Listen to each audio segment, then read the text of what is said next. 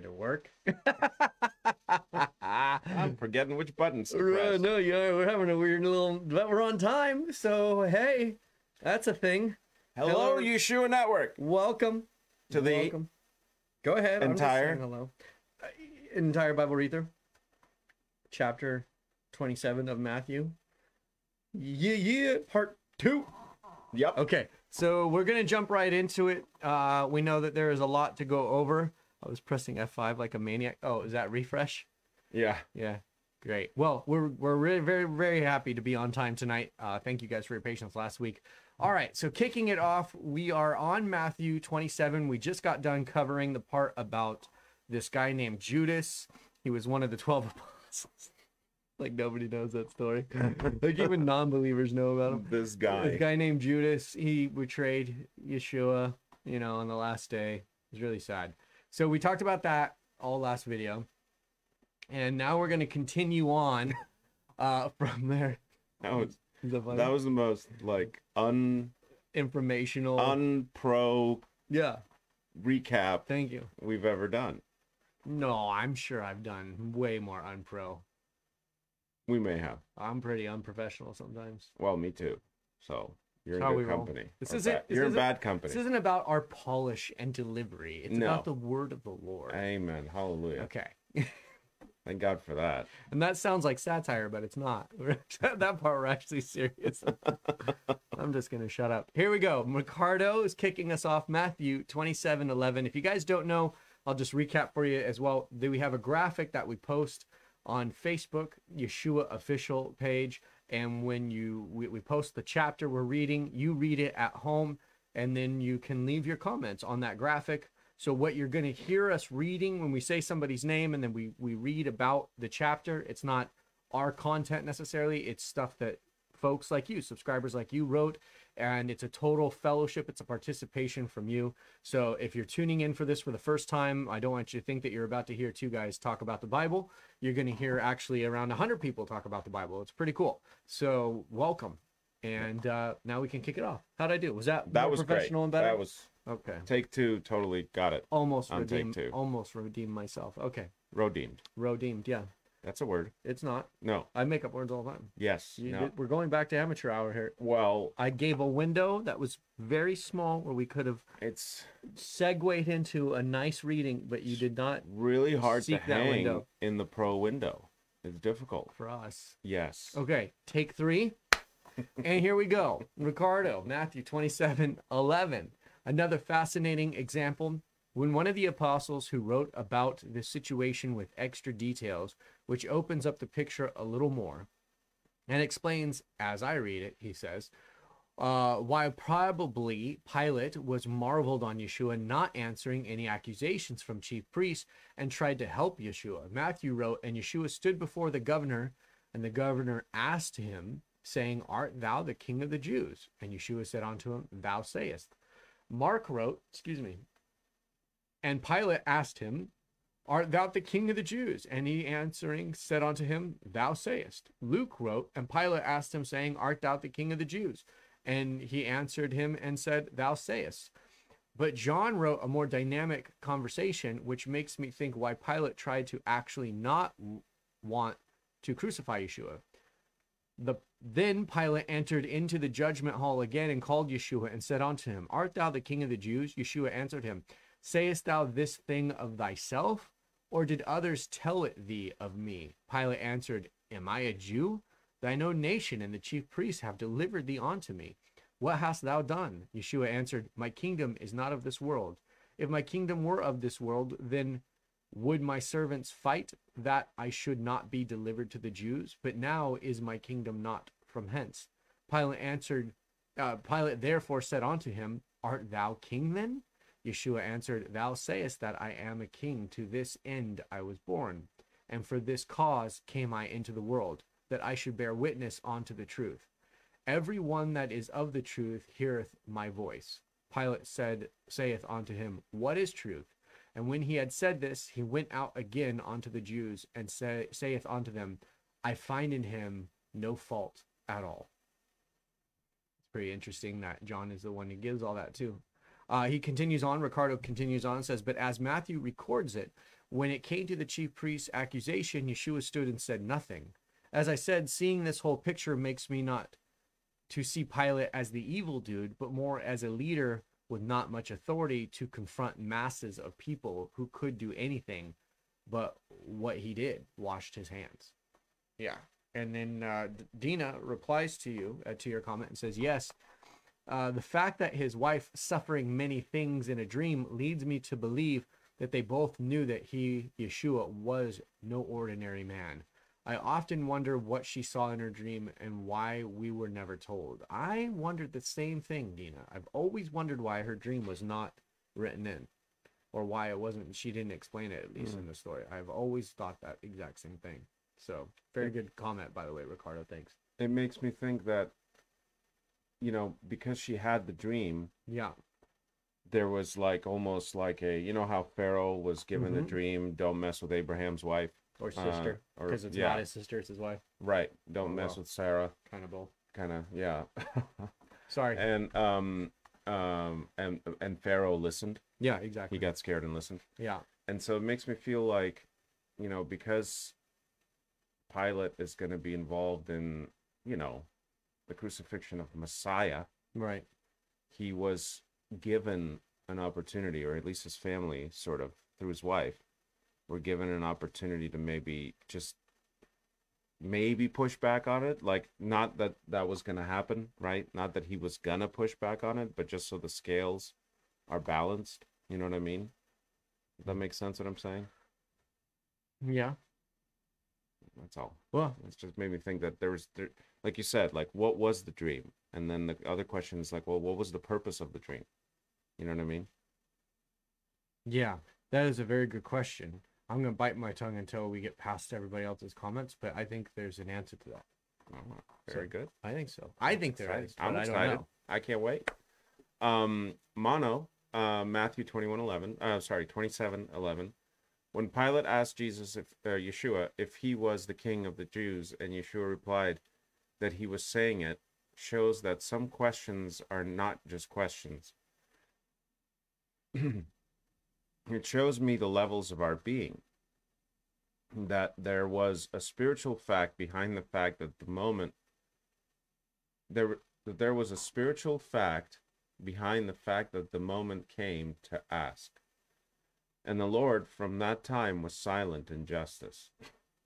At that moment, I understand that Pilate shows humanity divided by religion. In another gospel, it shows that he wanted to deliver Yeshua, and he could, but he answered the crowd and not his perception. This shows God's purpose being revealed in the midst of human free will. In Matthew 27:15-21, human free will is shown to be evil with the choice of Barabbas. And in one of the Bibles that I have in Portuguese from Portugal, it reveals that Barabbas was also called Yeshua. Mm-hmm. And that makes perfect sense when we read the bloodlines of Seth and Cain. The bloodline names are the same until Cain's bloodline is no longer mentioned.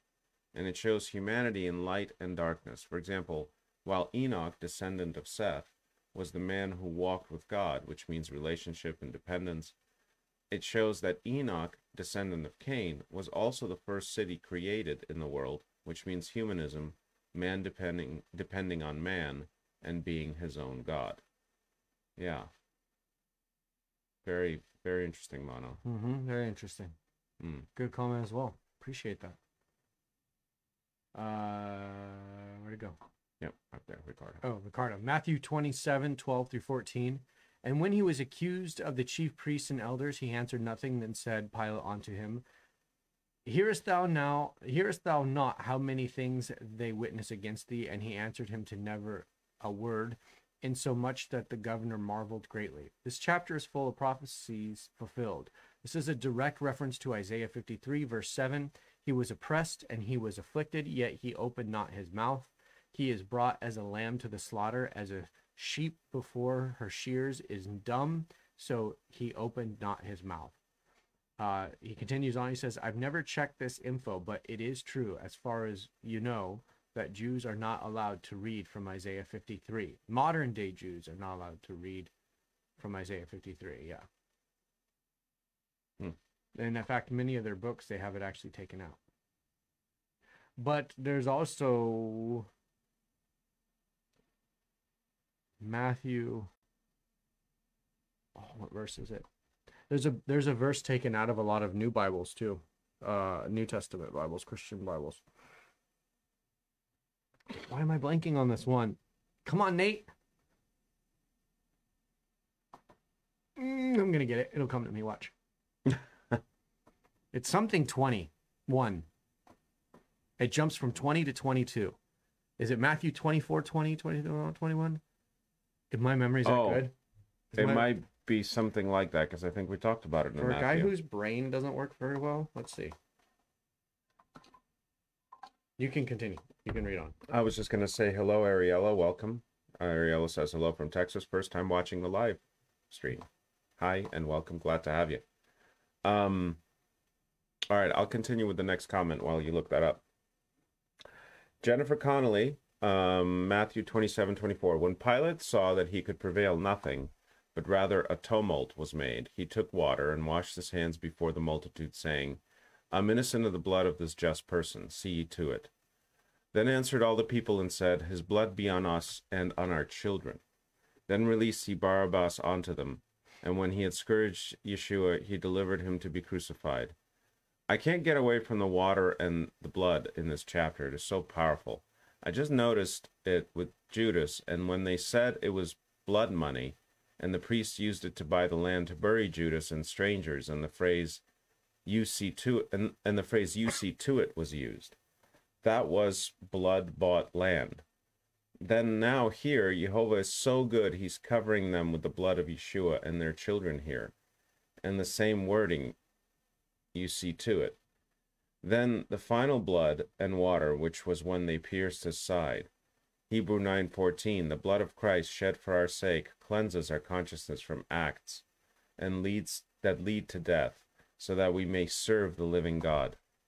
The blood remembers the sacrifice at Golgotha and the mystery of the Last Supper, communion, and the water brings to mind the baptism. Water has the power to purify, to provide deliverance, and it can also destroy evil and enemies. The Lord's pierced side was prefigured by Adam's open side, out from which Eve was produced. Genesis 2:21-23. The blood was typified by the blood of the Passover lamb, Exodus and Revelations. And the water was typified by the water that flowed out of the smitten rock, Exodus and is that Corinthians 10:4? Mm-hmm. The blood formed a fountain for the washing away of sin, Zechariah 13:1, and the water became the fountain of life, Psalms 36:9 and Revelation 21:6. Yeah. Very good, Jennifer. Yeah. A lot of blood and water and symbolism of the Bible. Yeah. Lots. So did you find it? Yeah, it's Matthew 17:21. Ah. Mary also got it, and it's the verse about how the casting out of a demon. Ah. When they're like, how come we couldn't get rid of it? And then it's the passage that says, Matthew says through prayer and supplication or prayer and fasting. Yeah. Interesting. So I found that interesting too. But Yeah. wouldn't that be interesting? I mean, I don't know. How many people read the Bible and then they're looking at the little number near every passage and they notice it says 20:22. Yeah. What's funny though is that the Bible that has it missing acknowledges there was a passage there in some versions, because it goes from 20 to 22 rather than renumbering them. So that way, I guess if you're looking at all the other passages, you don't notice it's really gone. Like you have to be looking for it in order to know. Now we covered that in the EBRT before. I'm just saying yes, there are Jews that are told not to read Isaiah 53 because it so clearly points towards Yeshua, and also some of their books are they completely removed it because of how much it points towards Yeshua. So pretty interesting, right? Yeah. Sharon Lewis Roberts, Matthew 27, verse 25, and all the people said, his blood shall be on us and on our children. And the meaning of some sentences can be so easily read and missed. It seems they actually declared Yeshua's blood would save them and the following generations. So they knew he was the Messiah, or maybe it was said, but they didn't know what they were saying. Sarah Peterson responds, I have thought about this before and it always stuck out to me. I personally am persuaded that they didn't realize the profoundness of what they were saying, but putting his blood on them and their children definitely seems to have the double meaning that their children would be saved by Yeshua's blood. I am persuaded that it was God's working in their choice of words to show his mercy to their children, even though they rejected Yeshua during this time. And then Jean Conrad Lucier, I think what the Jews were expressing is that they were taking responsibility for the execution of Yeshua after Pilate washed his hands of it. But that makes for an interesting thought. I wonder if it has a double meaning, question mark. Okay, scroll to see if there's anything else. No? No. Okay. So, yeah. Oh, this part is so exciting to Nate. I love it so much. Oh my God. I'm going to get a You're concussion. the one who always wants me in person. I'm going to get a concussion. I like that. That was Okay. fun. It was like, No. I just went on a ride. Do you have anything? No, you please. I Well- mean, after that, you're going to say, do you have anything? Yeah, because I don't want to say anything that somebody else has to say. So the thing about Pilate, why you know, your question was, why did he wash his hands? Right? Was that what it was? No, mine was about the dream. What was the purpose of the dream to the wife? Okay, well, it's all part of, to me, it's all one Yeah. thing. So I perceive it as if they had a heart about Yeshua deserves to die, then they would be conscious of it. So the Lord gave her a dream as the Lord gave Pharaoh a dream, so that they would be clean of the sin. Because the reason why the Lord gave Pharaoh a dream was so that he wouldn't be stuck in that sin and he'd have to smite them. That's, Right. You know, that's what he tells Pharaoh, right? Right. And then Pharaoh's so scared that he's like, take a whole bunch of my stuff and get the heck out of here and never come back. Yeah. And of course, Abraham repeats that 3 times. Right. So good tactic, I guess. It is. It's a good business model. Very good business model. And so, you know, just making a joke, Lord. Just a joke. for Don't, sure. You know, don't smite us too. But then this, I think the wife getting the dream, and she's saying this right before, and she's terrified, right? She's like, do not do this. And then Pilate's already like, this guy doesn't seem to be harmful. He doesn't seem to be trying to create mayhem. And so he goes before him and he washes his hands. But I think it was historically so that we understood that it wasn't the Romans who were persecuting him and killing him. Right. Right? It was indeed the Jews who were calling for the death.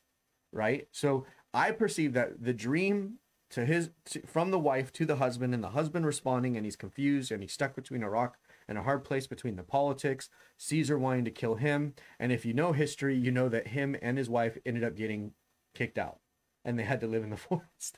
Yeah, people. they lost their position. They in the lost empire. everything. They had to go out and they had to live amongst the forests along with the kicked out Christians, actually, ironically enough. I don't know if they ever became Christians. There's no record of that, but that I know of, that I found anyways. Somebody does, that'd be cool. But I think it's spiritual. Like, his hands are clean of it. You get what I'm trying to say, which I think is important for him and his wife. Yeah. And then the second part is it definitely explains that this is on the Jews. So this part too that Sharon talks about, I bring this up in videos in the past, and I know I had brought it up before in EBRT, but when we were talking about when they're so understand something here, and I'm just recapping in case anybody is also new to the video series. 2 days before they're saying crucify him, the crowd is like, crucify him, right? And then they say, we have his blood on us and our children. It does seem like a very weird thing. But I think that there's this massive disconnect because Christians have such, in my humble opinion, which is not going to sound humble, but is my humble opinion based on what I've seen and experienced, Christians have such a skewed misunderstanding of who and what Yeshua is to the Jews.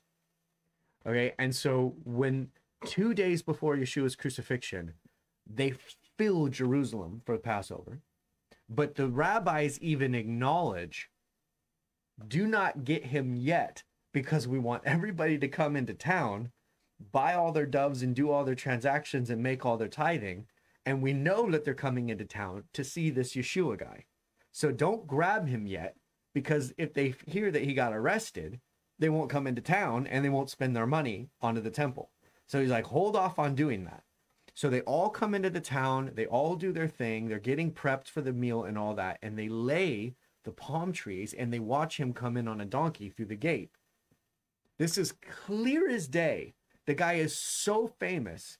He has brought one of the largest, if not the largest, gathering of Passover that the temple has seen in a very long time. The priests are super excited about that part. They want to use him for it, right? So there's an acknowledgement the Bible is telling us that people know who he is. They understand that he is the hopeful for the Messiah position, right? They're laying the palms at his feet of while he rides in on the donkey through the gate that's prophesied. And then just 2 days later, they're crying, crucify him. The other thing that's interesting is that even the high priests are like mocking him, and they're continually mock him. They follow him. They follow him all the way up onto the cross. And I'm of the persuasion that why would they follow the criminal all the way onto the cross? Once he's like handed over to the authorities, like why would they follow him all the way up to the cross? Like, are they sadistic? And then the other thing is there's certain gospels that tell us that the women were lined up and mourning him. So now there were times where they would pay the women to do that. I don't know if most people know that. They would pay them so that the person had somebody mourning for them. Did you know that? Yeah, okay. So I'm thinking to myself, especially because a large portion of the believers at the time were Pharisees, they knew exactly who he was. They knew exactly what they were doing. And they really thought that he was going to jump off the cross. They needed the fulfillment of his sacrifice to be done. And they thought he was going to literally save himself as he saved everybody else. And they're saying crucify him because they believe that he is Messiah ben David and that he's about to basically start shooting thunderbolts out of his fingers. You know what I mean? So, and that's not a part that you ever hear. And then when he doesn't jump off and he's not basically like, you know, revealing he is Messiah ben David, everybody gets confused, including the apostles. And that also makes sense why the apostles themselves were confused when they watched him be taken away and get beat up so bad, was because they're like, this doesn't match what we all believe Messiah is supposed to be, which we also talked in great lengths about. So yeah, I just think like that part that people were saying crucify him because they actually believed is not often talked about. And I don't know who in the crowd were for him saying crucify him, but I believe that the people probably thought, especially the Pharisee priests or rabbis that were saying crucify him, they were probably sitting there going, well, this is what must be what we're supposed to do. We're supposed to have them crucify him for saying this, because this is going to be like, this is how this is all going to be fulfilled. Yeah. Am I making sense? Yeah, they're thinking, okay, if he really is Messiah, yeah, then we're pushing we're putting him in harm's way for the sake of the people, and we're forcing the Romans, who are our oppressors, to commit the murder, which won't go through because he's really Messiah. So God and the angels, whoever, is going to show up, and they're going to stop this from taking place because he's really God's son, and we're all going to fall in and we will have done right because we vetted him. Exactly. And he proved to be Messiah, and therefore no harm, no foul. We all drop on our face. He destroys the Romans, new Israel, new Judah, all is good. So that's one thought. And then the other option is, well, he's never Messiah at all. I guess he was a liar, or that's the priest thinking. Yeah. He was a liar. It's our job to vet anyone who says they're Messiah, who makes these kinds of claims. So if he's found out to be a liar, just like, for example, I'm thinking back to Levitical law about infidelity. Mm-hmm. If I think if it was a wife who was suspected of infidelity, she'd have to drink the sand of the temple floor. And if she was truly innocent, then she would be fine, nothing would happen. But if she was not innocent, if she was lying, It wasn't the wife though, it was either party. either party, Yeah. right. If the Don't want spouse, the ladies getting mad. yeah, I know, I just didn't want to be Thanks, inaccurate. Alex. I didn't want to be inaccurate because I didn't remember exactly what it said. But anyway, if there was infidelity, then the lying party. lying party would die from drinking the temple sand.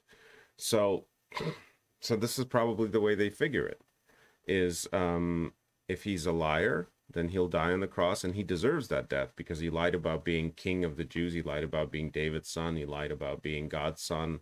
Like, all of that is a big no-no. Mm-hmm. But if he's telling the truth, then it's up to God to, like, do what you're supposed, save him and be Messiah, and for him to be Messiah. Right.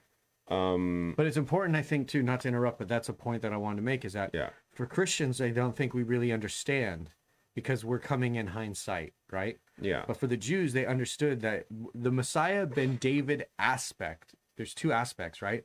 Messiah ben David aspect of the Messiah, again, if you're new, if you've been around, you know this, we talked about it, is the person won't die. They call him son, son of man, right? Which they know, and the priest rips his clothes because they know that phrase is specific for actually the Son of God is Messiah guy. And that specificity of that term being used, And when you say son of man, you mean son of Adam. Yes, exactly. Son of Adam. When that term is used on a person, it means that they are God in flesh. That's not translated in English. That's not translated to the Christian. But the Jews completely understand that. So it would make total sense that when the king that comes from David's bloodline, who David calls Lord, comes into existence, who is the Messiah, who is the son of Adam, right? That's the terminology. That they know that this guy can't be killed. So when they're saying crucify him, they're saying his blood be upon us. They know the prophecy that he's the Lamb. They know the prophecy that he washes away the sins. They know the prophecy that he's going to come and have 1,000-year reign kingdom that will last forever and ever. And I know that seems weird, but they kind of had this prophecy that said, well, it will be 1,000 years on earth, and then his kingdom will last forever and ever. So they basically perceive him as Superman. You can't kill him. Right. Like, there's no kryptonite for this guy. So when they come into the city, they honor him, they recognize him, they make all the physical displays. We perceive you to be Messiah. And then he gets captured and he's beat up. But who's he captured and beat up by? As far as the people who are in the audience perceive, not by the Jews. By the Romans. By the Romans, exactly. You guys ever thought about that too? So they perceive that the Romans are beating him up, and the Jews at the time really thought that he was going to come and free the Jews from the Romans specifically.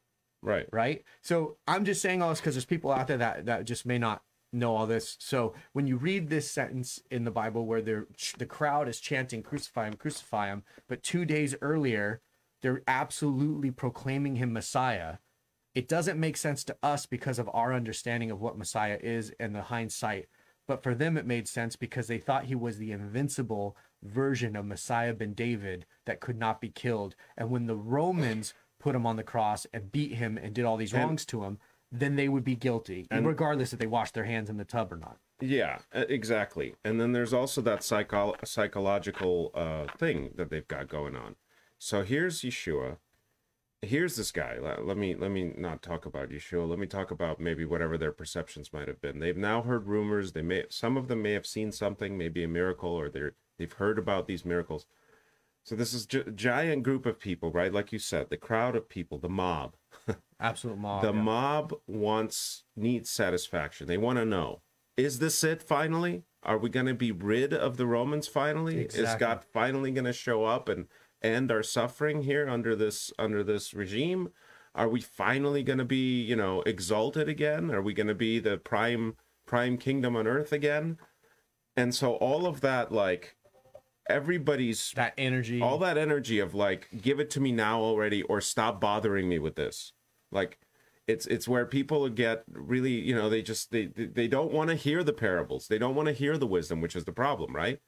They just want the goodies. Right. Just bring the goodies already. That's So true, yeah. so Yeshua, that's why I believe that's basically Judas too. That was partially, I believe that could have easily been Judas' psychology as well. Like, I've been walking around the desert 3 years now. It's all about Messiah, right? So when are we finally gonna get saved? Well, and not only that, You but know on what I this- mean? And on the same dinner, he says, by the way, you guys are going to be killed for my name's sake. Right. And Judas is like, well, that doesn't match either. Yeah. So exactly. this is the thing that also makes like the Christian disconnect so strong. It's like Christians don't understand the even to this day, folks. If you go and you talk to like real Hasidic, like walk with the Bible as best as they modern can Jews, like if you should find one or a rabbi and you talk to them about the Messiah, they will talk about Messiah to this day in the exact same way that the people in the Bible that Yeshua spoke about believed him to be. That has not changed at all, which also tells me how absolutely accurate throughout history that the Jewish concept and the Jewish accuracy of their Bible has been kept. So like because it's the exact same. It's absolutely actually kind of astonishing to me how much they still talk about him as the Messiah ben David part. It's like it's very it feels a little heartless to us maybe because we're so not used to that kind of approach. Yeah. But when you think about how doggedly like legalistic they are, Exactly. like there is no Mosaic law that's like not good enough anymore.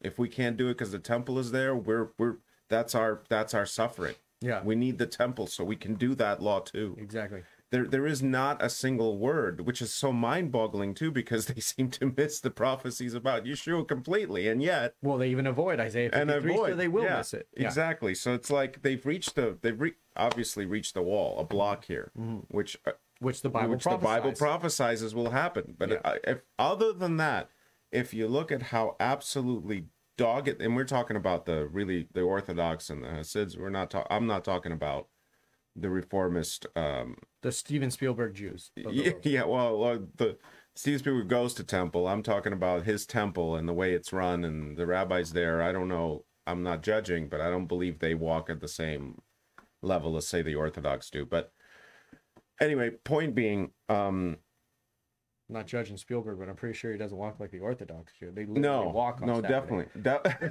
I used to live in Beverly Hills. I was there. Yeah. I even know what church Spielberg went to. Yeah. Or temple, I should say. Okay, sorry, that was probably really loud. Anyways, you get the point that this is why they're not looking at Yeshua and going, there's a human, there's a being, a loving human who did nothing wrong. They're not seeing the heart of it. They are literally just like, when are the prophecies of this book and our entire everything we believe and we've been sticking to like mad, and when is this they're looking for that. They're completely focused is what I'm saying. The priesthood as well. And unfortunately, that was the judgment upon them. You're so consumed about how you're so consumed with the law, you forgot about kindness and mercy. And they really display it here, don't they? Well, okay, so this is kind of like what I'm speaking to, though. So I'm glad that we're having a conversation and fellowship here.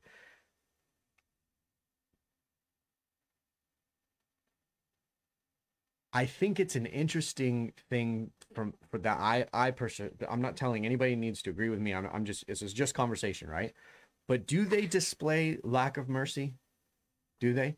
Do they display lack of courtesy? And this is a mind-melting, like really changing idea here about this, right? When I read this for the first time, I thought of it in the way that all the Christian churches that the few I'd gone to had taught it. And then I read it again with the concordance and the translations, and then I studied the Hebrew culture, and it changed my whole reality, me personally. I'm just speaking of my own testimony here. It changed my whole reality. When we're children, and we see something we want, do we not just go, mommy, daddy, buy me that? Do we go, mommy, daddy, how much money do you have? How hard would it be, or what kind of pressure would it be on you if you spent this blank amount of money, on this thing that I buy? Like, we don't sit there and evaluate the struggle of a parent. The parent is there, and we're so used to being like, we want, and it's funny because kids will say, our house, our car, our finances, our money, right? Everything is theirs too, right? Yeah. Okay. So since the Jews are literally received themselves as God's actual children on earth, if this is the Messiah they've been waiting for, and they are under the idea that he is Messiah ben David, then they understand that he is God in flesh. That's something that Christians have a hard time struggling, but Jews don't have a hard time struggling with that because of the Shema prayer, right? The Shema makes it very clear. So when the Jews are looking at this person who's getting beaten up, they're looking at God in flesh getting beaten up. Are they sitting there like, I'm assuming there are definitely people watching being like, wow, he has gotten really beat up bad. The Romans did that to him, and he is about to really strike them with lightning, and really open up the world and swallow them up. And this is going to be amazing, but we've seen him heal. So we know he can snap his fingers at any time and heal himself. If you thought that somebody could literally sneeze and heal themselves, would you feel like as super bad as we as Christians do if you thought that you were actually looking at God in flesh? Or would you be sitting there being like, this is about to go down? I'm not saying that there isn't a reaction to the gore that we're seeing, right? But I'm under more of the impression that the people were like, you keep hitting him and you keep beating him and you take him on that cross. You have no idea who you're taking on the cross. We're saying crucify him because you guys are about to get handed it to you. Do you get what I'm trying to say? Yeah. So I don't think that in that moment, the crowd, I'm not talking about the leaders, the Pharisaical and the rabbis and the head priest. I'm not talking about them. I'm talking about the crowd that had come from all over the world, as far as they knew the world, to come and be here on the Passover, being like, their mindset, I'm under the understanding, is like, this is about to go down. Because why were they laying palm leaves underneath his mule 2 days before? Why were they on the street lined up crying? Like, who paid them to do that? Nobody paid them to do that. I'm under the persuasion that those are people who authentically cared. Because who paid for Yeshua to have mourners? Do you get what I'm trying to say? Like, the Bible doesn't tell us there was anybody paid to mourn for him. And certainly people did. Obviously people did care for Yeshua. Of course. And I'm not saying they don't care. I just want to be clear on this. I'm just saying that it's like a child who perceives the invincibility of a parent, right? Like, you know how, like, you don't, like, if there's something that happens to a parent, you're not sitting there like, oh, my parent is going through a hard time. If you're a really young child, you're like, mommy and daddy are about to take care of this. And that's that, because that's what mommy and daddy always do, right? And if they're looking at God daddy in flesh, they're just like, he's about to take care of this. This is about to, he lives pretty gory. This is horrible what's happening to the human. But this is about to go down. I think that's a very persuasive viewpoint and a persuasive argument, that it wasn't just that they weren't just hateful and for some reason bloodlust had taken them over to crush Yeshua, that there was probably a very large element of exactly of what you're saying. Maybe it wasn't quite as clear as what you described. Maybe they weren't quite all as educated to know God in flesh and really, really understand the concepts enough. But they had the feeling that if he's truly who we think he is, or who I've heard he is, then God, of course, is going to like hand it to the Romans. He's just going to rip the Romans in half. It's going to be all over, and we'll point and we'll say the Romans demanded this, the Romans did this. But we know from the apostles that the understanding of the Messiah ben David part, the warrior, the soldier, king on earth part, was understood by everybody. It was not that wasn't the part that people struggled to understand. That was the commonplace bit of knowledge that even the uneducated, unread knew, right? Yeah. And this is a passage Ricardo just pulled up. Scroll up for me for a second. So there's so many passages. I didn't want to be long-winded in soapbox here, but Ricardo pulls up a passage that also proves that it was the chief priests and who wanted this, right? But it says Matthew 27:20, but the chief priests and the elders persuaded the multitudes that they should ask Barabbas and destroy Yeshua. Then scroll down, and then and the multitudes were persuaded by Caiaphas and company. So they were persuaded. So here's the thing: is you don't know. You're a normal person. You have an absolute super high reverence even if you hate them, because whatever, for the corruption, right? But you have a super high reverence that the people in power know what they're doing. Even today we do, right? Like we might know that they're idiots, but we're like, there's got to be some part of them that know what they're doing. But I mean, when it comes to the rabbis, yeah, if you're a rabbi, God put you there. You are authority. Exactly. And what you say about scripture, what you say about anything is basically, it just is. Yeah. So like, yeah, they didn't question the priesthood. Yeah, but so that's my point, right? This crowd shows up, they're there for the Passover, and the priests are saying, this is what we must do. You know, trust us in this. This is how this has to go down. So when we say crucify him, everybody together chant crucify him. And they're just probably sitting there being like, and they probably had persuasion and they probably used all sorts of ideas. So what I'm saying is like, we go from reading the Bible that they're praising him one day, 2 days later, they're like, kill that evildoer. And I just think that is movies have done that to us. The Christianity mindset has done that to us, but I'm not of the full persuasion that a lot of the audience was actually sitting there going, that evildoer, kill him. The other thing is it says that every city Yeshua went to, and he went to cities all over what was Israel and Rome at the time, and he healed the Bible says every single person who was brought to him was healed. The Bible says that, right? So how many people is that?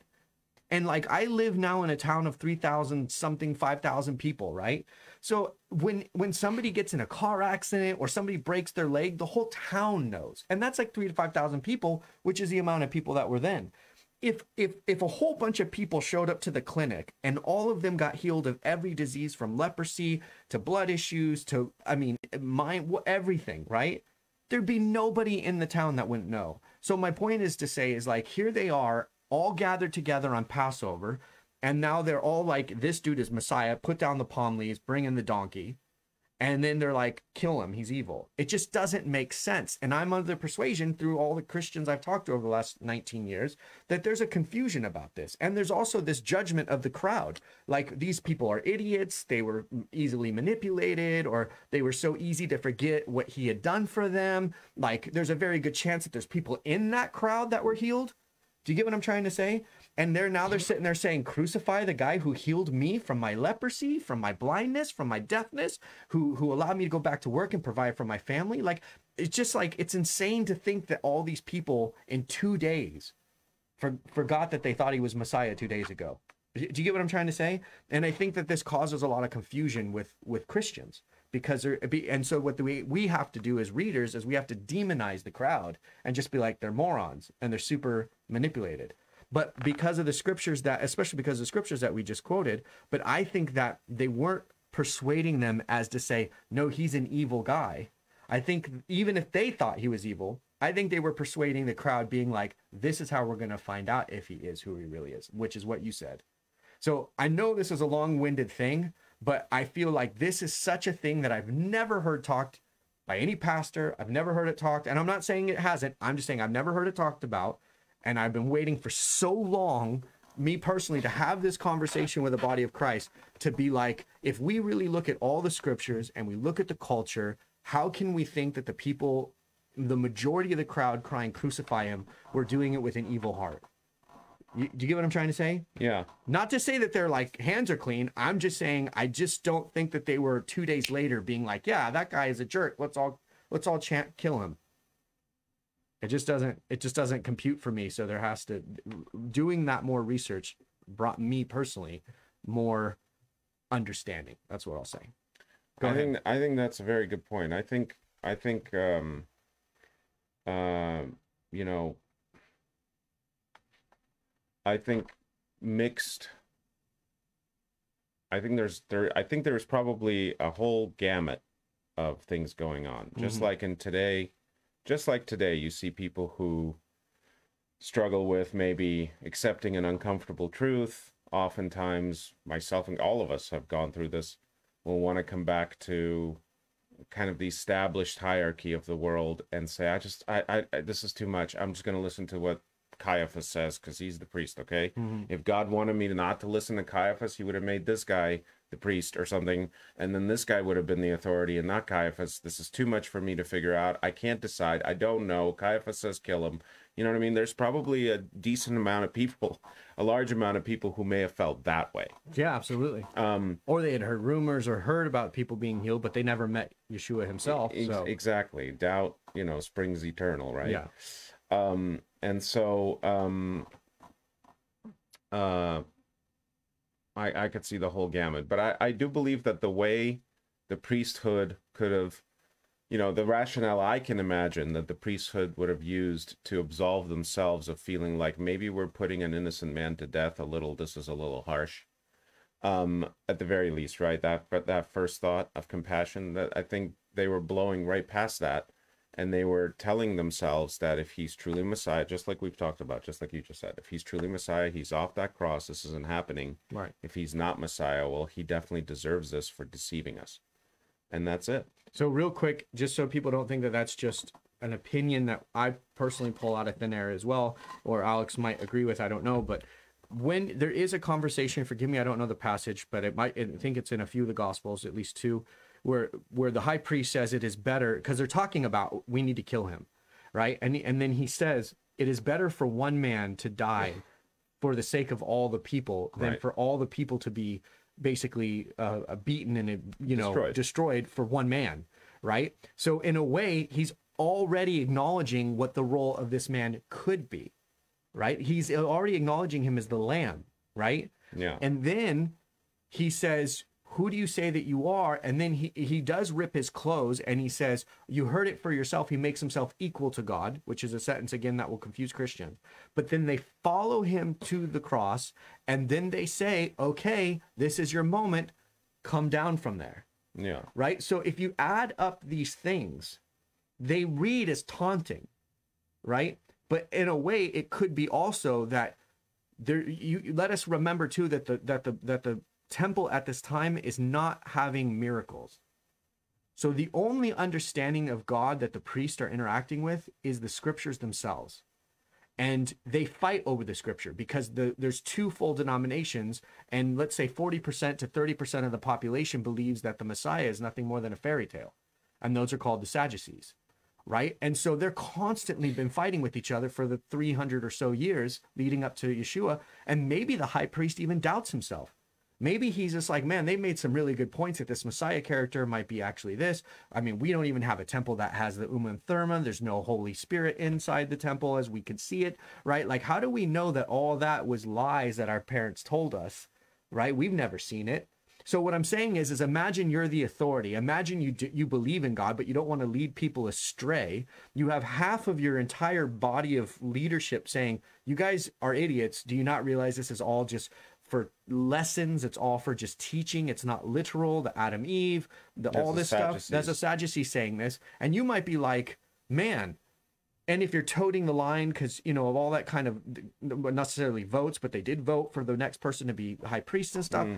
There's a thing of You're actually describing something genius here. You're describing the Pharisees having a crisis of faith. Yes. As Yeshua shows up. Yes. That's why you have the Sadducee movement in the group. In Israel, because nobody's ever seen a miracle, really. Exactly. And they're like, hey guys, will you stop believing in fairy tales then? Let's just accept this, like you're saying, as a lesson. Yeah.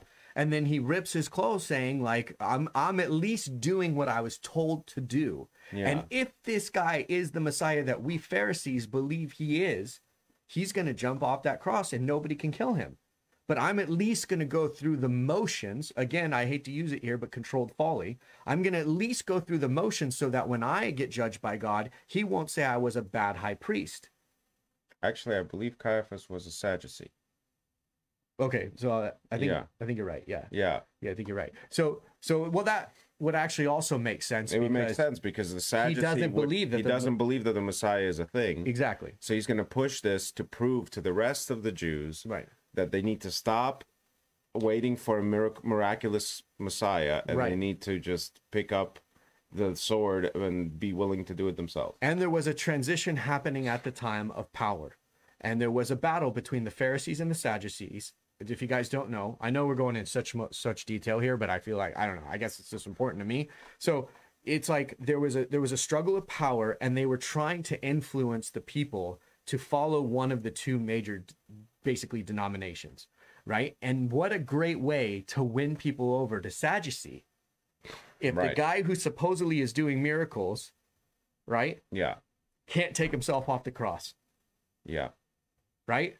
Booyah, told you there's the Messiah is symbolic and not literal. Yeah. Like, what a great And- example, right? Yeah, and what's crazy is I remember recently reading the Temple Institute website, which you've turned people onto, which is awesome.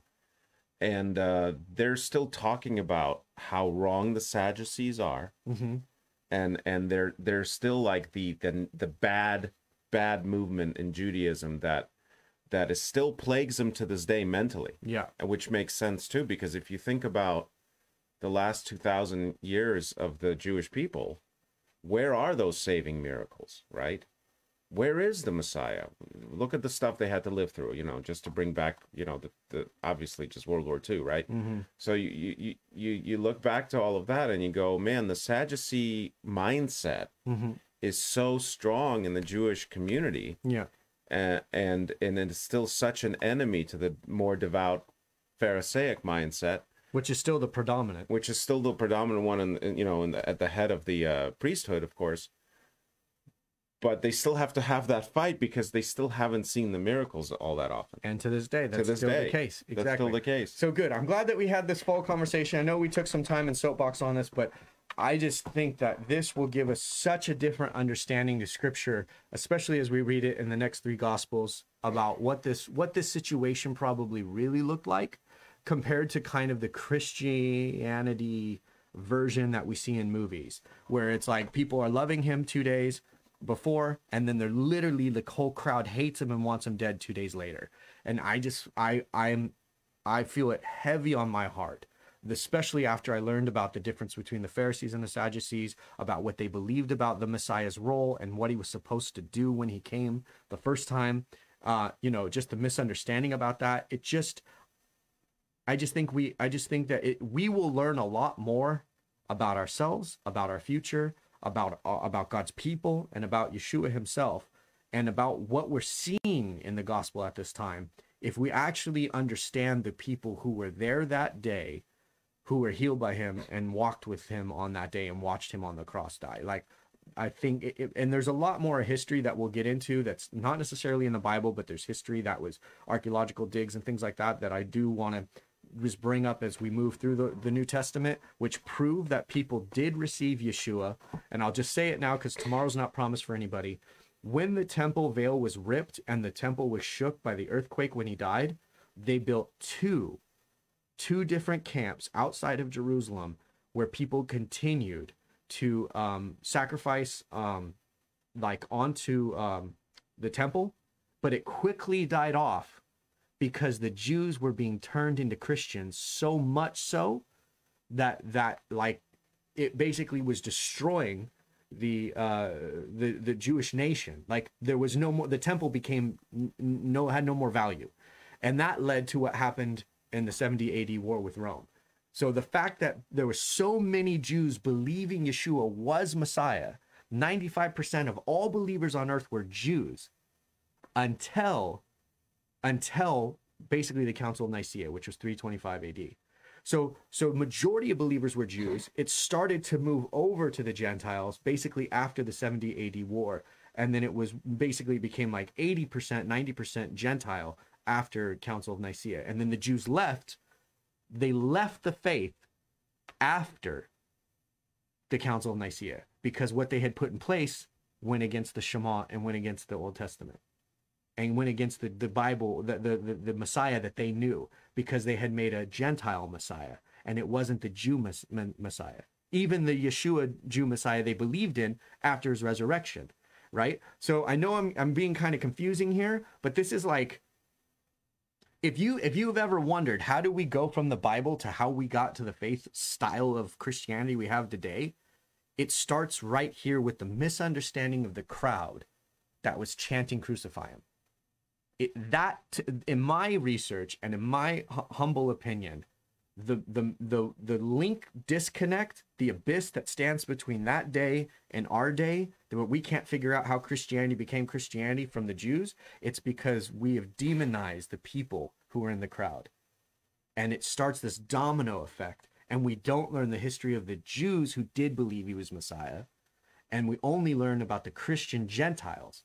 And so Christianity doesn't really start for us modern day folks until 325 AD. But in reality, the greatest form of Christianity that had walked the earth yet was between the time that Yeshua died to really like 150 AD. And then the persecution of the Christians came, and that was when things started to go south. And the line was clearly drawn in the sand at the 70 AD war, which is where the Jews produced a Messiah ben David, and he got killed. They actually called him Messiah. He marched out against Rome on a horse. He did not perform miracles. They claimed him to be Messiah, and when he went out, they killed him right away. And then 500 Jews a day were killed during the 70 AD war until the temple and every stone was taken down. So there's a whole thing there. I know I'm ranting, I soapboxed, but I hope I'm not speaking out of my flesh. I hope this is a blessing to anybody who's hearing this particular conversation right now. That's really deep and good and interesting. Wasn't too ranty? No, okay. It was awesome, and it's appropriate to talk about it now because these the common interpretation, the easy interpretation of this, even after you've read all of it prior, maybe after having read all of it prior, it sounds a lot more plausible that what Nathan's saying can very much be true, but still, the easy interpretation of this is that the Jews were just poopy, they were just meanies, they were betrayers, they were bad. Yeah. This was an evil generation, like Yeshua said, a generation of vipers. Mm-hmm. And that's why they all did this, and that's what it all means. Yeah. And but he doesn't say that to the sinner, like the normal sinner. He says it to the priesthood. Exactly. So that's a distinction that we talked about in old videos too. Yeah, but because of the verbiage, and then the Jews did this, and then the Jews grabbed that, and exactly. he was given over to the Jews. It starts to sound very much like just like I said, easy interpretation. You just blame the whole group, right? It's just the whole group. And real quick, because you talked about something, and somebody made a post live right now, but it's already gone up off the screen. The other thing is well, maybe the people in the crowd had not read the Torah or the totality of the scrolls themselves that day. The truth of the matter is they did not, and that was almost intentional. I don't know if you guys know this, but Jews cannot read scripture in any other language. Like the real faith believers, they can't read scripture in any other language than Hebrew. And so the thing is that Jews at the time didn't speak Hebrew. I don't know if you guys knew that. They spoke Aramaic. So that's why when Yeshua is on the cross and he says, Father, Father, why have you forsaken me? He doesn't say it in Hebrew. He says it in Aramaic, which is what kind of English is in the world right now. Right?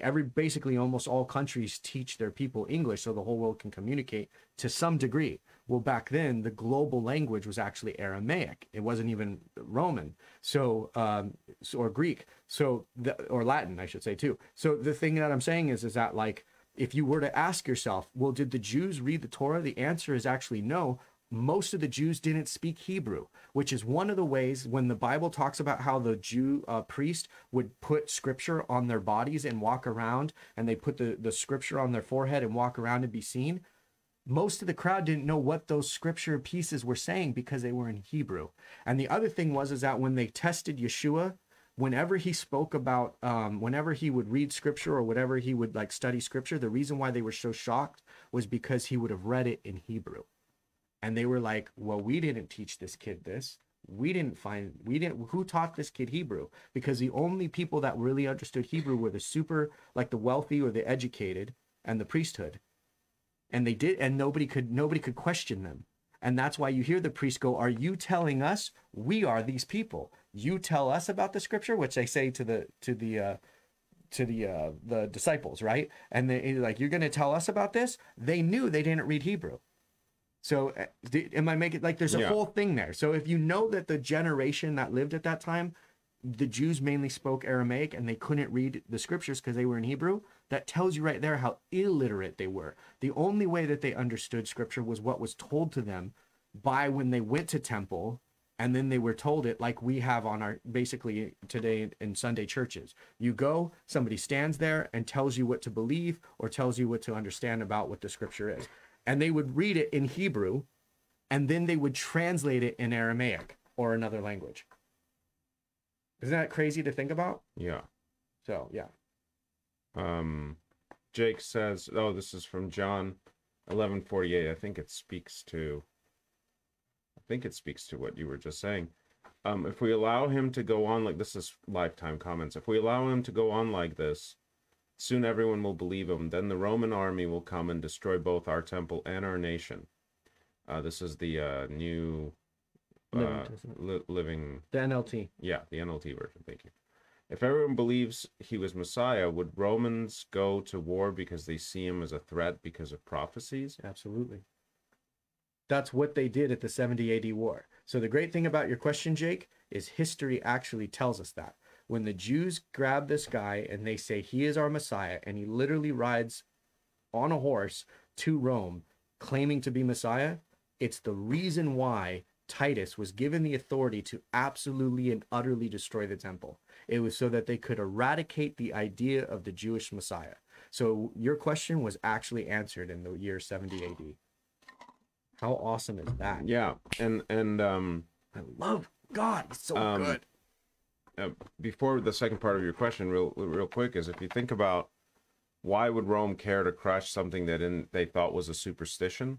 Well, Rome itself was a superstitious religious culture. Mm-hmm. They just had a pantheon, Mm-hmm. but through that, they controlled a vast empire, and they had rules. They were very, very tolerant of other religions, so long as those religions were tolerant of all other religions. Yep. So they didn't care what you believed as long as you didn't challenge the authority of the emperor. Well, there was the first rule of religion in Rome was you cannot believe in one way to heaven. That was the first rule. You can Google it and find that out. You're not allowed to believe, and the reason they did that was so that every culture they conquered, those gods were incorporated into the entire Roman pantheon, like you said, like the entire faith system of Rome, and it was legalized that way. And so if the Jews were, they even talk about it in the Bible, how the Jews were considered like hard-headed, kind of low-minded, because they wouldn't let go of their one God, one way to heaven. And that was their crime. But they kept to themselves. But when they started, basically being, sharing the gospel and going out and basically converting, that was when it became a massive problem. So didn't interrupt you, but that's it. And I'm saying, like, it's not that they thought that this guy, whoever might be, it's not that they believed in Messiah and they must destroy him because they believe in the prophecies. It's the opposite. It's that they don't want any more of that because it muddles their value system and their faith system, and they want to build the greatest, giantest empire, and they want to have everybody included, their culture and their values reflected. They did want everybody included. They essentially wanted one world government. That's what they wanted. Okay, so continue reading your comment, though. Yeah. I also wonder if Satan... Go ahead. I also wonder if Satan had a spiritual say in this, if it was a position where if he died, he'd save everyone with his blood and defeat him, but if he didn't die, he just continued to do even more damage to his kingdom. And so him being killed was like biting the bullet, and it was just a lose-lose situation for Satan, or maybe the giving him too much credit and he wasn't that involved. I don't think Satan had any power in this, because if Satan knew who he was, he would have done everything in his power to stop him from dying. Because the moment that Yeshua dies, he broke the contract. And that's a whole thing that we actually had discussion on in the beginning of this whole thing when we're reading Adam and Eve. There's like this kind of contract, if you will, with Satan, that when man messes up, Satan gains the world, which is why the Bible even says, even Yeshua says, that the world is Satan's. And that happened in the Garden of Eden. And so if Satan knew who he was, which is why I believe he tests him in the desert. He's like, oh, if you're this person, then do this. Oh, if you're this person, then the angels will keep you from falling off the cliff. So do this. It's like the whole reason was because I don't think that Satan actually had the ability to know he was who he was. And so he tested him and he tried him and he did everything he could. And so that was, and I think that because every other human on earth has always failed, at least to one point, every human has failed to some point, that, he had to go. And then Yeshua makes a very powerful statement, and he says, nobody kills me, but I give up my life willingly and I take it back. So that means that Satan had absolutely nothing to do with Yeshua's death or the involvement of his resurrection. Like Satan was powerless in all things Yeshua. So that, and it's a very clear statement that Yeshua makes about that. So very good comment. Thank you for that. All right, soapboxed quite a bit there. Got off track a bit, but not off track really, right? Right. No, not. Oh, I really do hope this was helpful, guys. I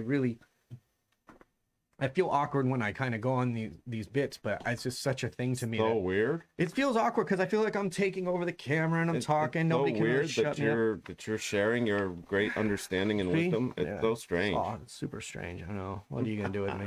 We're live. We're in person. Yeah. We get to shake each other. It's great. Shake each other. I love Yeshua so much. Okay, continuing on. Here we go. Okay. Take 4, getting back on track. We're on mono, right? Or no? Did we read this one? Yeah, that was the one that I was commenting on about. Yes. Everything I just said. Right. Yeah. Um. And again, I have to say it as a clause, you know, you don't have to agree with me. This video series isn't about you like hearing me say stuff or somebody else say stuff and you agree with them.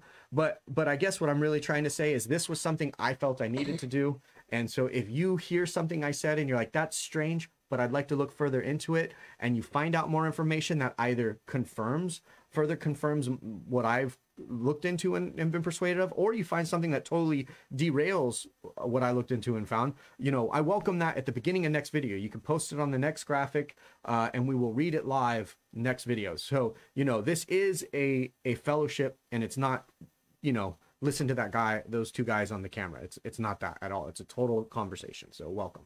All Absolutely. Right. Go ahead. I just remember it started with this comment Sharon about his blood shall be on us and on our children. That's why this conversation was important, because when I first read a line like this, I'm like, oh boy, they just brought on some stuff on themselves. Yeah. Whoa boy, and then immediately my head starts to go, well, maybe this explains the suffering that followed for Israel or for the Jews, right? And maybe somewhere it does, but we're talking about, I think you also mentioned down here, was there a double meaning? Mm. And I think all of it applies. This is the beauty of the Bible, is that we have found so many times where you read the line both ways and both ways are true. You know what I'm saying? Mm-hmm. So yeah. There's a live comment from Ricardo. He says, from all you said, I only have this one question. No miracles? I think I remember the body of water that when it moves, the first one getting in there was healed. Smiley face. That is a good comment, but I was specifically talking about the priests not having miracles in the temple, but no miracles on earth. I didn't say that. But as for like the priest, originally had the ability to quote unquote interact directly with God with the Uma and Thurman. So I'm glad that you asked that question. I'm glad you're giving me the opportunity to clarify. However, I will say that I think the moving waters that the crippled man tried to get to every day for like 20 years, but could never get somebody to bring him in. I think anybody should look into that more, whether or not that was a God thing or whether it was a pagan thing. And the other thing is whether anybody was actually healed from it or whether it was just a superstition.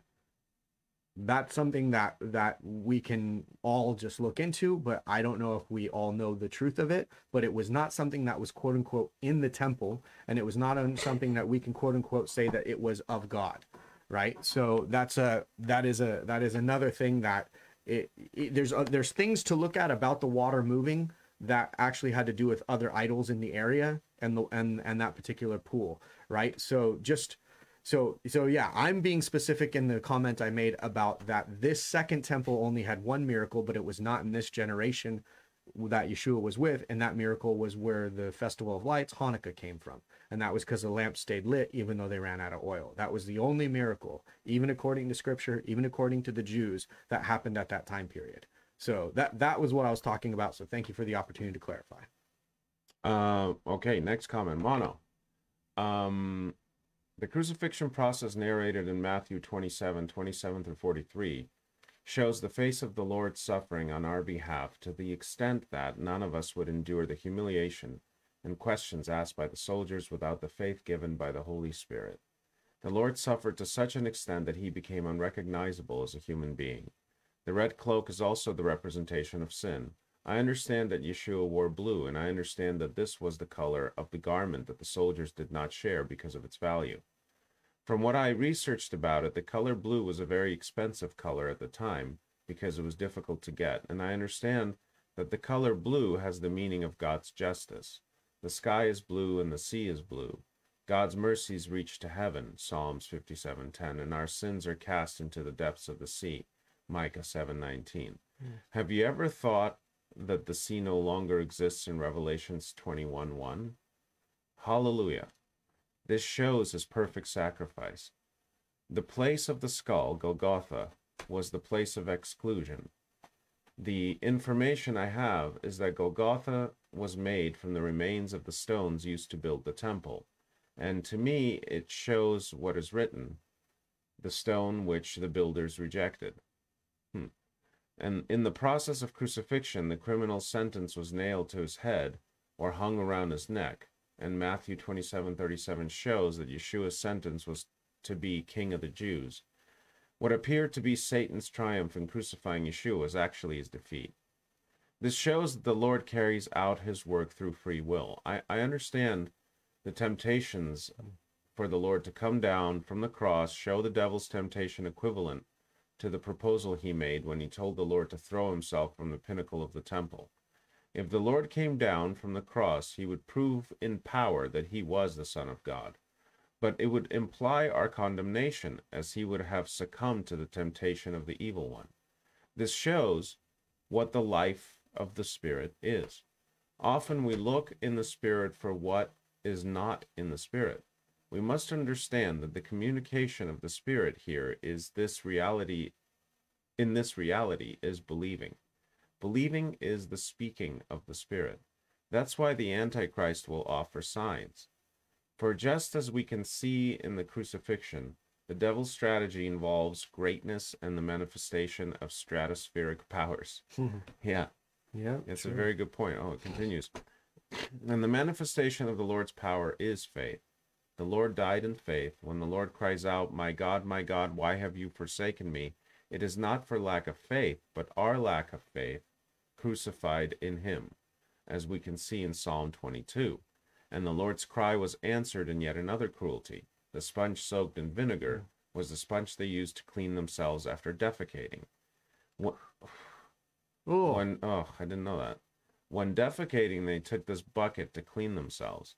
Vinegar is the corruption of wine, and I think the contamination by human feces shows the perversity of what was happening. The Lord said that he would no longer drink wine at supper, and the devil was extremorizing man's wickedness before God with a fermented and contaminated wine. I never heard that before, but that is even more significantly heart-wrenching. More gnarly. Yeah. And it's the point actually also is, if since we're talking about this, those were Roman soldiers Right. that were around Yeshua. Those were not the priesthood. They were not giving him vinegar, and they were not, you know what I mean? Right. Kind of speaks to what you were saying, that they were not doing this out of cruelty. Right. They were doing this out of whether it's a crisis of faith or a need to know. That was perhaps their prime motivation. Yeah. Wow. Yeah. Huh. Okay, Vicky Richardson, Matthew 27:28, and they stripped him and put a scarlet robe on him. The word scarlet comes from the Greek word kokinos, which is a crimson color insect. I went down a rabbit hole and found some information that I thought was interesting. The color scarlet comes from a crimson worm that attaches itself to a tree and covers her eggs. When the eggs hatch, they eat the mother, and her blood drips down the tree, which is how they got the scarlet dye. The mother sacrifices her life for her children, as Yeshua did. He gave up his life on a tree so that his children might be washed with his crimson blood. Yep, wow. I've heard about that. That is awesome. Thank you, Vicky, for that reminder. And that information. That's really great. Right? God, tell me there's no God. Can't do it. I mean, Can't do it. I mean, there's too many details, man. Yeah. And just, wow. God's good. He sure is. Sharon Louise Roberts, Matthew 27, verses 29 to 31, even though it's a heartbreaking passage, the way they put a scarlet robe on him, knelt before him, and hailed him a king, shows to me that even though they were mocking, they were actually showing the truth, that everyone one day will kneel and say he's king. Yeah. Yeah. And you don't have to be a believer, which is right. Right? You don't have to be a believer to kneel down and say he's king. Every knee will bow and say he's king. Yeah. You think you're mocking him, but who gets the last laugh? Right? Not Ricardo gets the last laugh, but Yeshua does. Matthew 27:31, this is Ricardo. And after that, they had mocked him. They took the robe off. And so his comment is, so the garment that the soldiers were casting lots after was not the scarlet robe, but actually his clothing. I know that all the images and paintings and crosses show that Yeshua had left what it looks like underwear from that time. Something in my heart makes me sad by thinking that the most probably he was scorned at that point of being exposed and humiliated by being fully naked. I know it doesn't say that, but still. On the same line, what are you doing? Sorry. Okay, I thought you were trying to hurry me up. On the same line of it doesn't say, Matthew before in verse 26 only said when he is scourged Yeshua. When he had scourged Yeshua. Scourge in Greek is pergello, from a presumed equivalent of the Latin flagellum, to whip, that is, lash as a public punishment. Paul wrote about, of the Jews 5 times received I 40 stripes save one. But this was from the Jews, not the Romans. And according to how punishment was to be, described in Deuteronomy 25:2, lashing, stripping couldn't exceed the amount of 40. The same feeling of not all details being told saddens me again, thinking that probably the Romans' lashing was more brutal than the one commanded in Deuteronomy. Yeah, I think they yeah. We'll get to it. I'm going to not say anything. Just a question came to my mind. Is it possible also that there was a moratorium on, meaning a ban on Jews exercising justice upon themselves, at least without first seeking the approval of Rome, right? Well, there's scripture where he says, this crime we can't condemn. You have to do it. There's a scripture where the priest says that.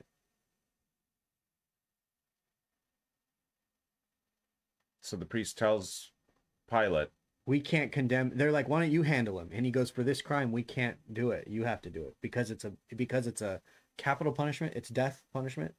Yeah. So he says we can't do it. And then he scorns him, thinking that it'll be enough. It's not until after they scorn him, right, that they cry crucify him. Yeah, that they would discourage them from wanting to kill the guy. Yeah, once they saw how badly beaten he was, they would say, okay, that's enough. Right. So, but they do tell him, we can't be the ones to do this. We don't have, Rome has not allowed us this level of, like, if you steal, I can put you in jail. If, you do this or something like that, I can do this, right? If you walk in drunk in public, I can do this. But when it comes to somebody being put to death or being put on trial for a death crime, we're not allowed to do that. That has to be you. Actually, that brings a very good question.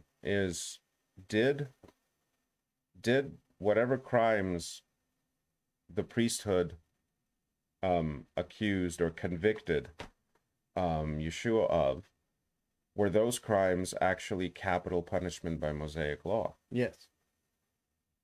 100%. So when he says we don't have the authority to do it, or we can't do it, doesn't mean that we can't do it by biblical or by Mosaic authority. Right. We can't do it because Rome won't let us do it. He says that. It's explained, yeah.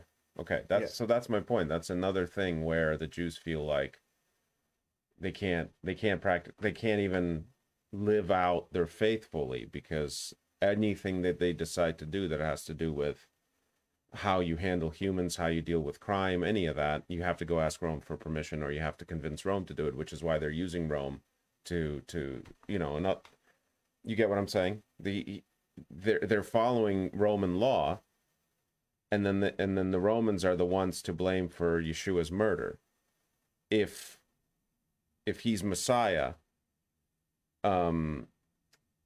Jews haven't committed any crimes at all. If he's Messiah and he gets put to death, and he's being put to death by Rome, and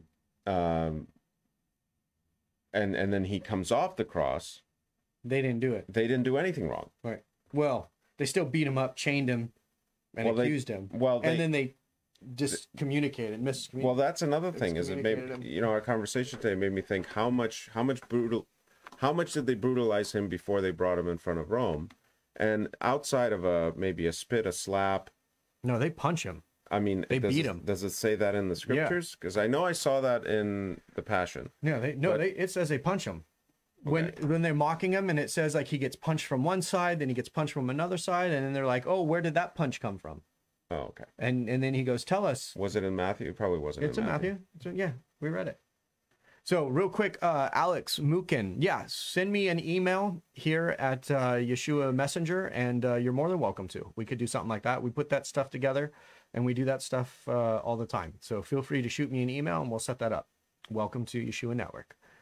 So yeah, I do ask you, Alex, to do a little heart check though, bud. I know you're very sure about certain things you're writing here live. But I welcome you to come, shoot me an email, and we'll talk, and we will set that up. That thing that you're asking about, we'll set that up. Okay. So, but come with the right heart, bud. You come with the right heart, and we will welcome all that kind of stuff. Many blessings. Okay. Yeah. So it does say it. All right. Very good. There you go. Ricardo has it. So if we can post it real quick, you want to read it? Yeah. And then we have a comment from Vicky I just copied, so we'll read that. Okay. Ricardo says, they led therefore Yeshua from Caiaphas into the praetorium, and it was early, and they themselves did not enter the praetorium, and that they might not be defiled, but that they might eat the Passover. Pilate therefore went forth from them and said, what accusations do you bring against this man? They answered and said to him, if he were not doing evil, we had not delivered him to you. Pilate therefore said to them, take him, you, and judge him according to your law. And the Jews therefore said to him, it is not lawful to us to put anyone to death. See? That the word of Yeshua might be fulfilled, which said, signifying by what death he was about to die. The Jews couldn't crucify. Right. Crucifixion was a particularly Roman punishment. Right. Yeah. And that's what they did at the 70 AD war. 500 people were crucified a day. Yeah. That's crazy. That's crazy. That was a busy group of soldiers. Goodness gracious. Horrible. Vicky had a lifetime comment. I copied it down here. You want to read it? Or no, go ahead. Vicky says, I didn't have time to post today, so I'll post it now. Hope it's okay. Of course it's okay. Matthew 27:29. In twisting together a crown of thorns, they put it on his head and put a reed in his right hand. And kneeling before him, they mocked him, saying, Hail, King of the Jews. God weaves such a beautiful picture here. We see them mocking Yeshua by putting on a scarlet robe and a crown of thorns and kneeling before him, saying, Hail, King of the Jews. Go back to Isaiah. God said, to me every knee shall bow, every tongue shall swear allegiance. Then going forward to Revelation, we see Yeshua coming back with many crowns, in a robe dipped in blood. I wonder if Yeshua was thinking of his glorious return while they were mocking him. God brings this full circle. Amen. Mm-hmm.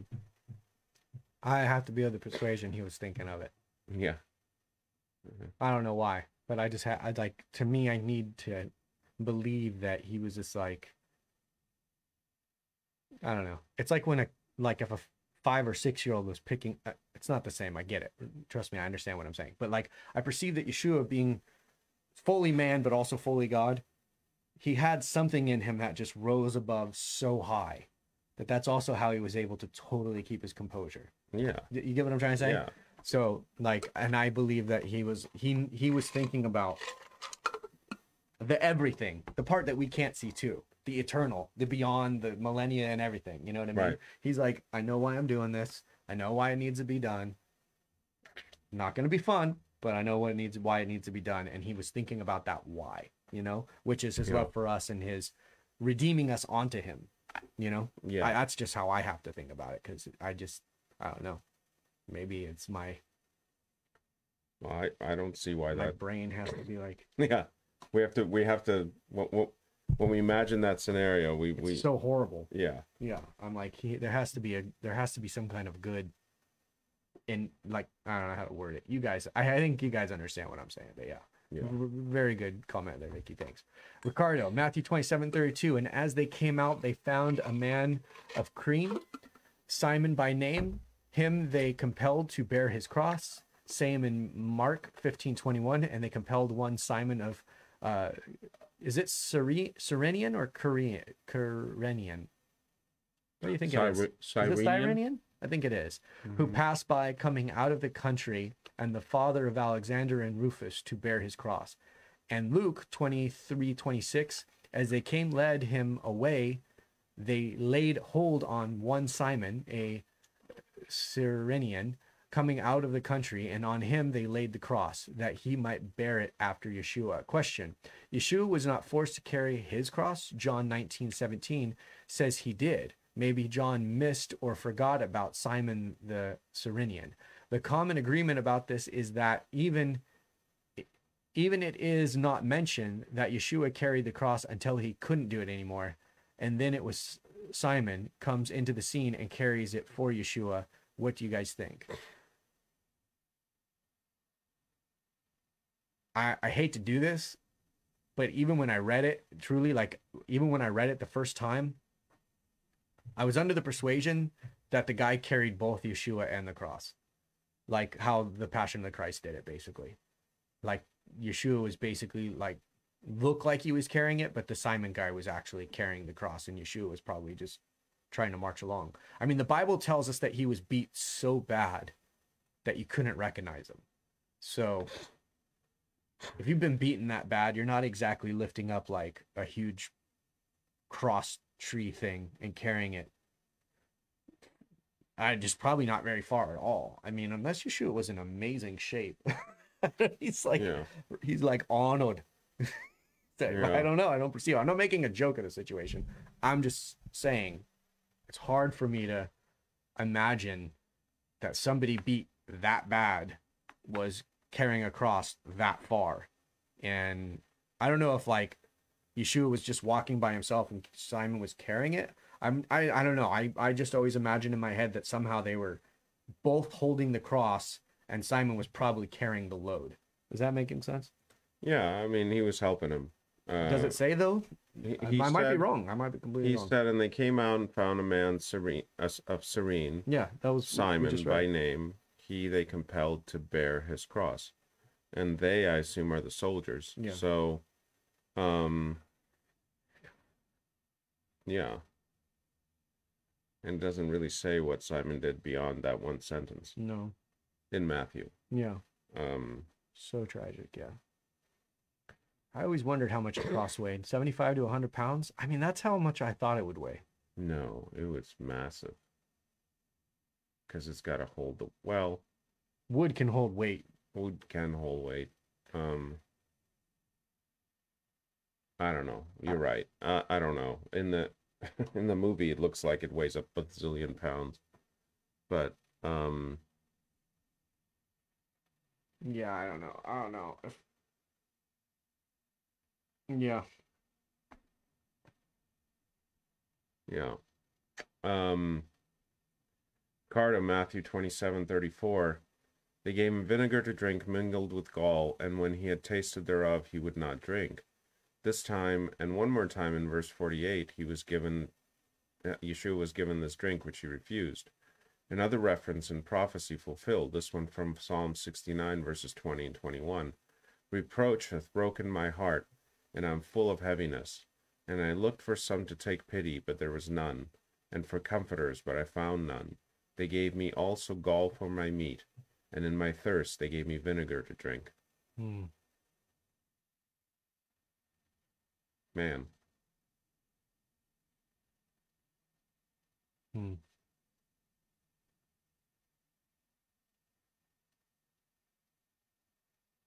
Yeah. Okay. Gilda says an 8-year-old weighs 80 pounds. It crosses way more.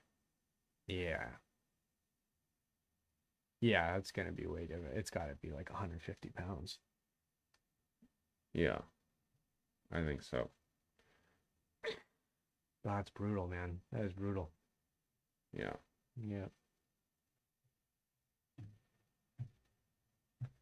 Carter says some say out there that it was not a cross, but the horizontal part called patibulum, a big piece of wood that they used back then to lock big doors sideways, and that Romans had a tree prepared with a pint on this piece of wood, had a hole in the middle in which the pre-prepared tree was inserted into. Maybe. That's interesting. Because it does say hung on a tree a lot in the prophecies. Mary says, this is so hard to hear, someone you love so deeply being tortured like this. Yeah. Yeah. It's never easy to talk about. Point. You had a point. Yeah. Got you, Ricardo. Yeah, it's never easy, my friends. I hear you.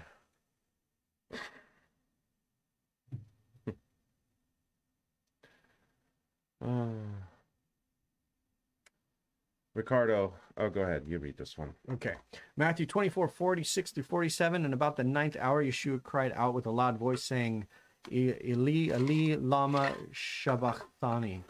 That is to say, my God, why hast thou forsaken me? Some of them that stood there, when they heard that, said, this man calleth for Elijah. This I read many, many times, and always wondered if Holy Ghost left Yeshua, but this point for a reason, left Yeshua by this point for a reason, and had a few conjectures about it, but none seemed right. And thanks to Strong's Concordance, I have the original language meaning, cleared it up for a little bit for me, and found out that Mark mentions the same situation but uses the word Eloi instead of the word Eli, as Matthew did. Both words seem to be in a different dialect, but both words have the same root origin. The word El, which indeed refers to God, the Almighty, makes sense that people standing there may misheard Yeshua and thought he was saying Elijah. Oh, Elijah. Yeah, it makes sense. Which name is the conjunction of the word El and Yah. That kind of surprised me, is that people who heard him totally missed the reference, but then I realized I missed it too.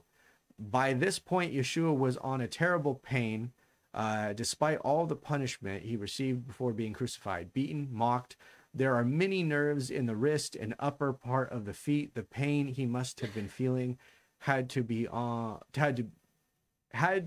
only bared. Bearable. I can't. The pain he must have been feeling had to be only bearable by his strength of the Holy Ghost. The strength of the Holy Ghost. Yeah. I missed a T. Oh, the strength of the Holy Ghost. Thanks. For even at this point, Yeshua here, as I read all this, feels like he was not complaining or felt forsaken, but actually quoting a song that talked about him and this precise moment. I think that this was the reason for Matthew and Mark clarifying what was the interpretation of the sentence. I think they got the reference. Scroll for me. Oh, good. Yeshua at the cross and having excruciating pain, quoting scripture Psalm 22. This feels like an answer to all who were standing there mocking him. And this is amazing, even more while reading Psalms 22, which says, my God, why hast thou forsaken me? Why art thou so far from helping me and from the words of my roaring? Here the word helping is H3444. Yeshua, I reread this sentence as, why art thou so far from me, Yeshua, and from the words of my roaring, woo. Oh my God, I cry in the daytime, but thou hearest not, in the night season, and I am not silent, but thou art holy, O thou that inhabitest the praises of Israel. Our father trust in thee. They trusted, and thou didst deliver them. They cried out unto thee, and were delivered. They trusted in thee and were not confounded. This so far feels like is talking about the prayer that took place in the garden before they came to take Yeshua, when he prayed for the Father's will to be done, but not his, because he trust. But I am a worm, and no man, a reproach of men, and despised of the people.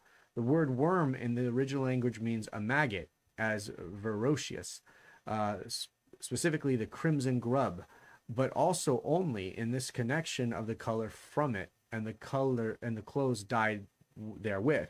The crimson worm is color red, I am a worm and no man, left to me, felt to me as a direct reference to how much Yeshua must have been beaten or beaten and hurt, probably totally covered in blood, totally unrecognizable and hurt. It made me cry.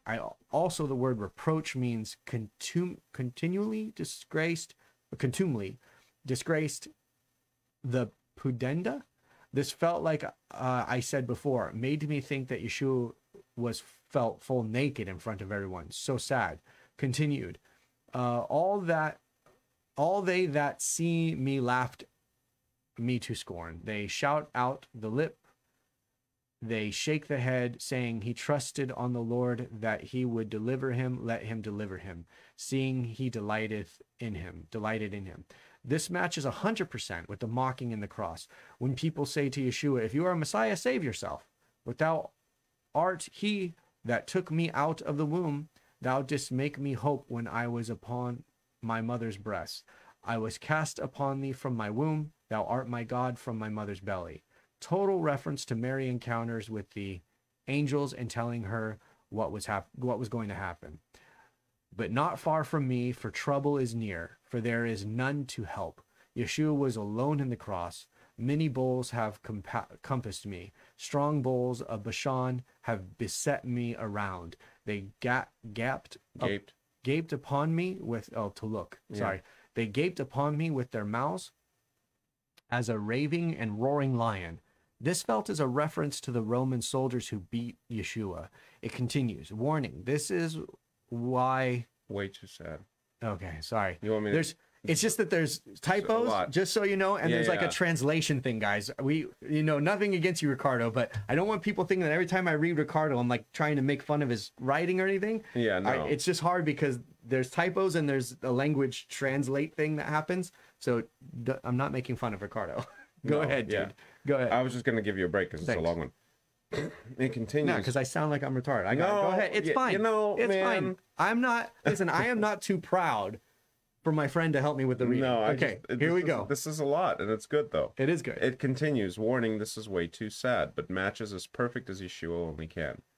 I am poured out like water, totally bled out, and all my bones are out of joint, by the weight of his own body hanging. My heart is like wax; it is melted in the midst of my bowels. My strength is dried up like a potsherd. My tongue cleaveth to my jaws from thirst, and thou hast brought me into the dust of death. For dogs have compassed me, the assembly of the wicked have enclosed me. They pierced my hands and my feet. So sad. I may tell all my bones. They look and stare upon me. They part my garments among them and cast lots upon my vesture. In fact, Roman soldiers did that. Mm-hmm. But be not thou far from me, O Lord, O my strength. Haste thee to help me. Deliver my soul from the sword, my darling from the power of the dog. Save me from the lion's mouth, for thou hast heard me from the horns of the wild bulls. I will declare thy name unto my brethren. In the midst of the congregation I will praise thee. Oh, come on. Yet that ye that fear the Lord praise him. All ye the seed of Jacob glorify him, and fear him, all ye the seed of Israel. For he hath not despised nor abhorred the affliction of the afflicted, neither hath he hid his face from him. But when he cried unto him, he heard. My praise shall be of thee in the great congregation. In the great congregation. Mm. I'm thinking, you know what I'm thinking. Mm-hmm. I will pay my vows before them that fear him. The meek shall eat and be satisfied. They shall praise the Lord and praise the Lord that seek him. Your heart shall live forever. This next final sentences are, whoa. All the ends of the world shall remember and turn unto the Lord, and all the kindreds of the nations shall worship before thee. For the kingdom is the Lord's, and he is the governor among the nations. All they that be fat upon earth shall eat and worship, and they shall go down to the dust. All they that go down to the dust shall bow before him, and none can keep alive his own soul. A seed shall serve him, it shall be accounted to the Lord for a generation. They shall come and shall declare his righteousness, unto a people that shall be born, that he hath done this. Just amazing. So, which psalm was Wow, this? that's awesome. 22. Psalm 22. Oh my Huh? goodness Huh? gracious. Come on. Be the What light. day is today? 22. What day is it? 22, be the 22, light. be a light. Whoa, look at that perfect read. Woo! Ricardo, that is actually super perfect. That is perfect, because perfect, yeah. theoretically we could have covered this last week even, right? We could have, and it would have been the 22nd. But it falls right then today. We love you. Yes. We love all of you, and we love you, Ricardo. Well done, well done, well done. That was fantastic. Very nice. That was so awesome. Yes. That was so awesome. So awesome. Wow. I mean, if that doesn't describe the millennial, I don't know what does, y'all. Just saying. It's all good, dude. No way. All right. Leo. Levo. It's like a fun name to say, right? It is a fun name. Matthew 27:51. And behold, the veil of the temple was rent in twain from the top to the bottom, and the earth did quake, and the rocks rent.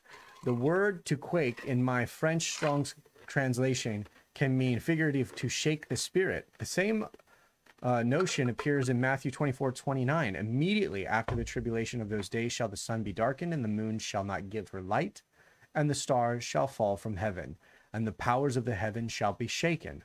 The word shaken can also mean to shake the spirit. So the spirit is shaken in Yeshua's death and at his second coming. The arrival of the Holy Spirit can certainly be seen as a shaking of the Spirit, and I rejoice to see what the shaking of the Spirit will be at his returns. Come on, me too. Oh yeah, I like what you're saying here. It underlines also the plan of the Lord of humanity with different steps that humankind has to go through. When I see things like that, I feel like in the Lord's wonderland. I feel like I'm in the Lord's wonderland.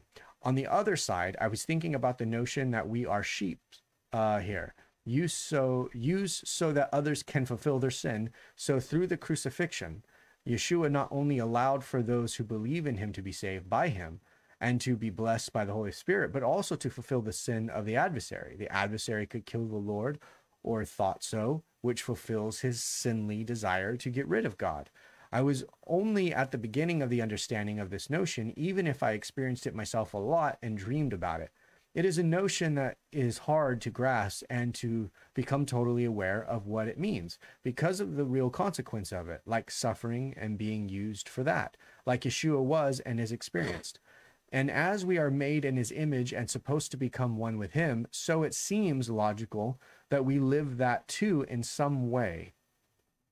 Absolutely. In Luke 12:51, suppose ye that I am come to give peace on earth, I tell you nay, but rather division. It seems to me that the verse is related to that too. So humans can choose between being saved by him or to fulfill, zoom in, or to fulfill their sin.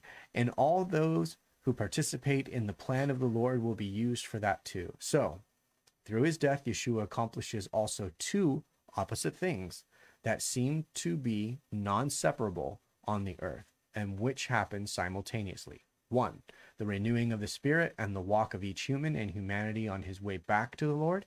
And two, the separation from the sinner and the cleaning of humanity from sin and sinners. One wonderful, the other horrible. I was understanding this, and at the same time, it left me speechless. And yesterday, suddenly, Yeshua turned on the light in me, saying, this is the only way for evil to define itself entirely and actively by itself. Wow. That is the reprobate mind. Yes, very, very good. Yes. Very, very good. I like very good comments. Fabulous. See, you guys, amazing comments, leave you guys. Amazing comments. This is great conversation. This is great stuff. Yeah, really. You like really genuinely great, deep stuff. Yeah, these are fantastic notes and comments you guys come up with. I just absolutely love it. You know, when you know, hold moments. on a second. Alex, I think you missed a video, buddy. You're spamming. You're getting to the point of spamming. You're repeating the same thing over and over again. We've already addressed you. Maybe you missed it. Maybe you stepped out. But now it appears you're online. Send me an email here in the messenger, and we will talk to you about that. Just make sure you come with a little bit less ego, bud. We know you're the bomb.com in your own mind, and we welcome any type of conversation with people who have a humble heart. So yeah, you missed it, and you're really making yourself look bad. And I don't want you to look bad. I don't want anybody here to ever see you in another chat and just think you're a troll. I believe that you might be coming at us with the right heart, but maybe you're just behaving in an inappropriate manner, which is very spammy. So write me. My name is Nathan Wheeler. I'm the owner of the page. Write me directly so that you're not spamming this conversation. As we open up with this video is about Matthew 27 and no other conversations. You got it? I know you're not a troll. That's what I'm saying. I'm seeing your comment. I'm interacting with you. I already interacted with you, but you must have missed it. So write me directly, and me and you will have a talk, and we will set up the thing that you were talking about if it's appropriate. Okay? So welcome. Now you can stop leaving comments on this video about what you're commenting on. Thank you for your time. Okay, go ahead, dude. All right. Did I handle that well? Yes. Okay, good. That was very good. Yeah. Thank you. Mm-hmm. So, gosh, I forgot what I was saying. Sorry. No, it's okay. Oh, I was just gonna say that, what a awesome, amazing, beautiful thing it is that we get to experience as we go on this journey together, guys, as we read the whole thing. When you have moments like Yeshua turned on the light in me, saying, Yes, this is the only way for evil to define itself entirely and actively by itself. You know, those questions that nag us when we maybe are baby believers or not yet believers, those questions that are just designed to stab a believer and go, yeah, well, if God is so good, why this bad thing and that bad thing? Oh yeah, well, where's your God now? Get off the cross. So all of it, all of that gets answered when you read the entire Bible. And it happens just like that. Yeshua turns on the light in you. Amen. Exactly. It doesn't happen because I can't take that sentence and start pointing a specific scripture and go, just read this sentence in the Bible and you will understand. Yeah. No, because even if the sentence says something like that, you can't even digest it. That's not enough. Well, you have to have the Spirit giving understanding, because otherwise, like you're saying, it's just the words. Yeah. The realization and the revelation is really what it is, right? You got a revelation. So that's awesome. Study to find thyself approved. Yep. Real life comment here. Jennifer Conley says the veil was 4 inches thick, the ripping of a phone book in half. For those of you who don't know about a phone book, it was this thing that we had a long time ago before the internet. And like every single person who lived in the city and every single business in the city was all written in this really, really big, thick book. I think a lot of our folks know what that is. No, there's some people out there in the world who don't know what a phone book is, okay? It's very thick. They don't know what a Thompson guide is either, okay? Did you ever get a Thompson guide? Oh, yeah, I used one. I I actually used a Thomas guide? Thomas guide, yeah. Thomas guide. What did I say, Thompson? Yeah, Thomas guide. Yeah, that was it. Thomas guide, yeah. So, yeah. Big, thick book. Super crazy. The veil was 4 inches thick. That's crazy, huh? Phone book was. I mean, that's old technology. Wow. You used to put everybody's name and number. You could go to a city and look everybody up. Yeah, phone books are from the 20th century. Phone book, address, and name. I guess we're like almost a quarter into the 21st century. I know. Time is just what? Almost a quarter. Are we in the future? We're only 2 years. Are we in the year future? and a half away? Are we talking on a magic mirror to future. people? Are we in the future? We are. We're totally in the future. We're in the future. Okay, you read this one. All right. Jean Conrad Lucier, Matthew 27, 52 through 53. I've been in church my whole life, but just now, reading the Bible all the way through in order. So much is missed when you don't read it for yourself. Like, how did I miss this? Tombs were opened and bodies of saints were raised. This reads so different when you train your mind to read the whole story without skipping anything. Come on. I've discovered one of the dangers of cherry-picking the Bible. It trains your mind to subconsciously gloss over parts of it. I've read Matthew many times throughout my life, and how I completely missed dead people coming to life concerns me. My mind typically concentrates on the traditional parts that are taught about in church. The Old Testament was filled with so much cool stuff, too, that I never knew about. If only people knew how cool the Bible is! Gina, I actually like the part that it concerned you. Because it concerned me when I read it. And I was like, and as you guys know, my time, I'm like, who do I talk to about what I just read in this book? Because all the people who say they follow it, like, never talk about this part. Yeah. And it concerned me like, what where was I know you're saying because you had studied it before, but through the church thing, and then you read it straight through, and you're like, wait, what did it just say? Has this been in here the whole time? And it's just great. I love the concern part, because there is like this, it's so awakening, Yeah. it's so like mind-blowing that you're like, I'm concerned that I've never noticed this part or heard this part or talked about this part before. Yeah. I love that. And Mary responds and says, I've read the Bible many times throughout my life, but every time I read it yet again, it's like I'm reading something new that I've never read before. Amen. Some new detail pops out at me and that I never noticed before, or I get some new revelation through reading it again. It's like a magical book that keeps telling new stories all the time. It's the most unusual book ever. Come on. Amen. That is true. That is true. And John says, I can't wait to read the Bible a it's second time. Jean? Is it Jean? I'm sorry. know. I'm feeling very French today. I can't wait to read the Bible a second time. I feel like it'll be all new again. You're here. Same with you. I'm with you on that. Sarah Peterson says, I can so relate to this. I miss so much reading the Bible out of order, and reading it in order for the second time. I'm finding a bunch of new things again. The word is so alive. It's truly amazing. Come on. And Dina says, I know what you mean. I remember once hearing Nathan talking about the dead saints coming back to life, and I was like, what? I had to go back and read it again. And Jim Hogg says, amen. Yeah. And so do we. So do I. We say amen. Amen. Cameron, Matthew 27:52-53, the tombs also were opened, and many bodies of the saints who had fallen asleep were raised, and coming out of the tombs after his resurrection, they went into the holy city and appeared to many. Yeah, this is mind-blowing that people don't know this. This is actually a thing a lot of people don't know. It's so awesome, though. So this passage is what stuck out to me the most. I can read, you guys, I promise. So this passage is what stuck out the most to me when reading Matthew 27. This made me think of how Yeshua ministered to people who had died before he came. It really reinforced the idea that Yeshua died for everyone, not just those who would believe, as John MacArthur, I'm going to say his name, John MacArthur, so I idiotically puts it. Okay, I'm liking this comment too much, Cameron. I'm holding it inside. I can't even tell you. Okay, it led me thinking about the end and redemption for those who lived before Yeshua's time and those who didn't have the chance to accept him.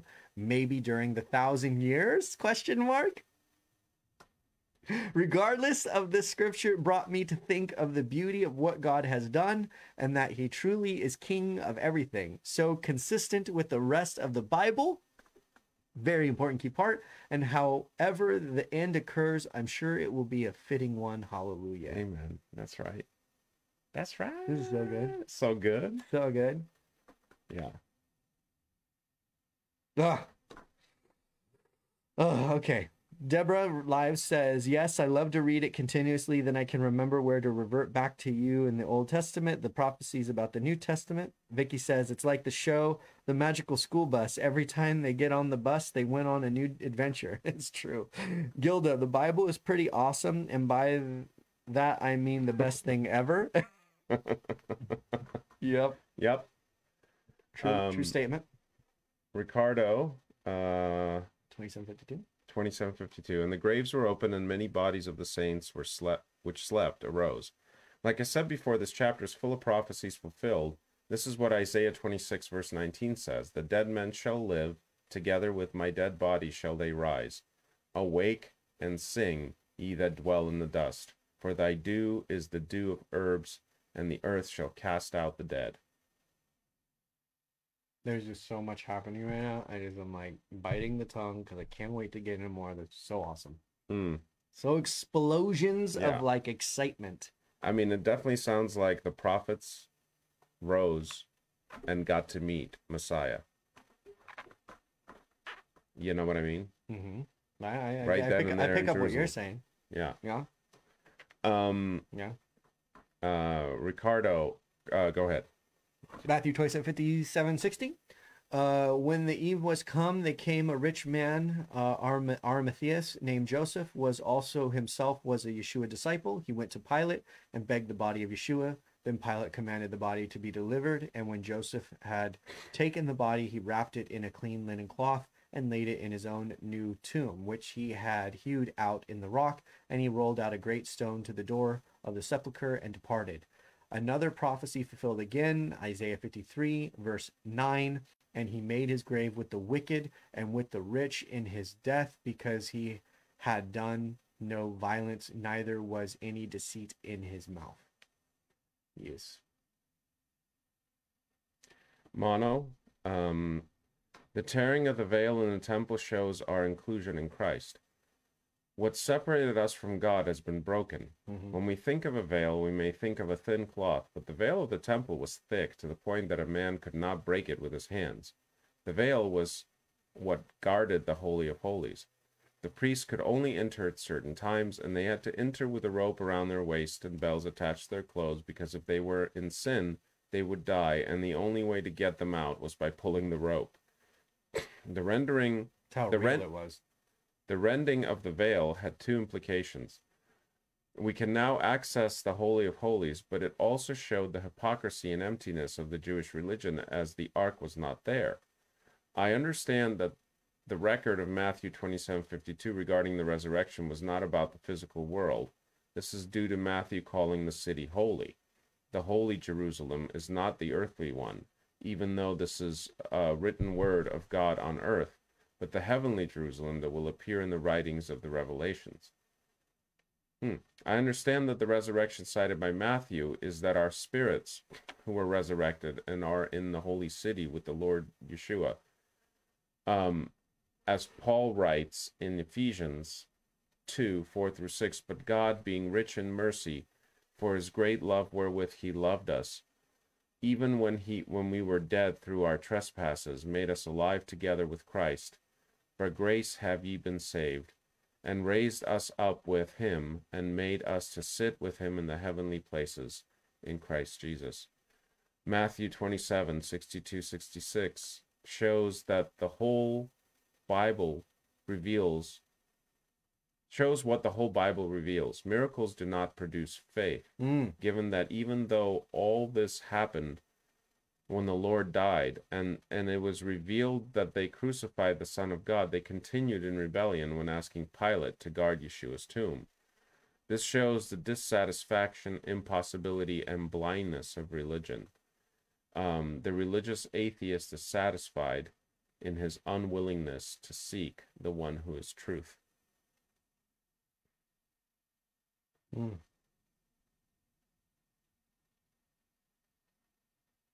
What? You're thinking? I like it. Yeah, I think that so I think what I'm picking up here, what you're actually pointing out, Mono, is really interesting in light of what we just talked about how they're mixed sort of attitudes. Well, as far as Caiaphas is concerned, if he's truly a Sadducee, then he doesn't believe that Yeshua is Messiah. There is no Messiah. Right. And he only believes that, in fact, what they're probably going to do is, try to steal his body and claim he was resurrected. So put guards up and don't let him do it. We need to stop, the religious stuff, or the crazy zany the crazy people. Fairy tale stuff. We got to get this thing under control. Yeah. Yeah, but the earthquake, the what you call it, ripping of the veil. The ripping of the veil, and the eclipse, and the eclipse. Oh yeah. So all of those things happening, you would think could possibly make Caiaphas wonder if, in fact, he was the Messiah. He was the Messiah, but then Caiaphas is already convinced he couldn't be the Messiah because he died. So now he could only be somebody whose body was stolen from the tomb, and then his disciples are going to claim he's resurrected. So, Caiaphas has already proved this guy's not the Messiah. That's the way Caiaphas sees it. So regardless of what happened to the veil and all of that stuff, he can't follow he can't follow it at this point. You know what I mean? Yep. Plus, if in fact he is resurrected and there were guards at the tomb, and yet he's not in there and the tomb was never opened or whatever, he's not there anymore, then that's actually more proof that what he was telling is the truth, that he did rise from the dead. But yeah, about the, if there's any more comments? Go ahead, read it. There is one more, but it's not about Okay. the resurrection. Let's say, go for it. Well, I wanted to get your opinion because I think what Mano is saying, the way it strikes him, is interesting. You know, that the saints rose up not in Jerusalem but in the holy Jerusalem, and that they rose up seeing Christ now in, you know, the heavenly realm or whatever. I think that's an interesting. It's interesting because I mean, I can also imagine how, you know, why is that here in this part of the story? Well, because even if it was in the heavenly realm, for the prophets and the saints, their story has ended. They are in fact here in front of Messiah. Meaning, I don't mean it's ended, but I'm like they have received the one they were waiting for. And so by them receiving the one they were waiting for, it doesn't matter whether it happened, whether they rose in the flesh on earth or they rose, you know, in perfection in heaven, in the holy city, as you say, in the heavenly one. Either way, it's a great end for the saints that came before. So, but anyway, that's really all I was going to say, is that I think that's an interesting, I think it's an interesting point of view, Mano. Yeah. It's a very interesting take. Yeah. Thank you for sharing it. I really appreciate it. Yeah. Sarah Peterson, verse 62. The next day, the one after preparation day, the chief priests and the Pharisees went to Pilate. I had not noticed this before, but the day after preparation day, which is apparently the day before the Sabbath, the chief priests and the Pharisees went before Pilate. That means they went to Pilate on the Sabbath. Wouldn't that not be allowed for them to go to Pilate on Sabbath? No, they're allowed to walk around on Sabbath. I don't know. I don't perceive that that's against the law on Sabbath. They just can't labor and do things that for their preparation.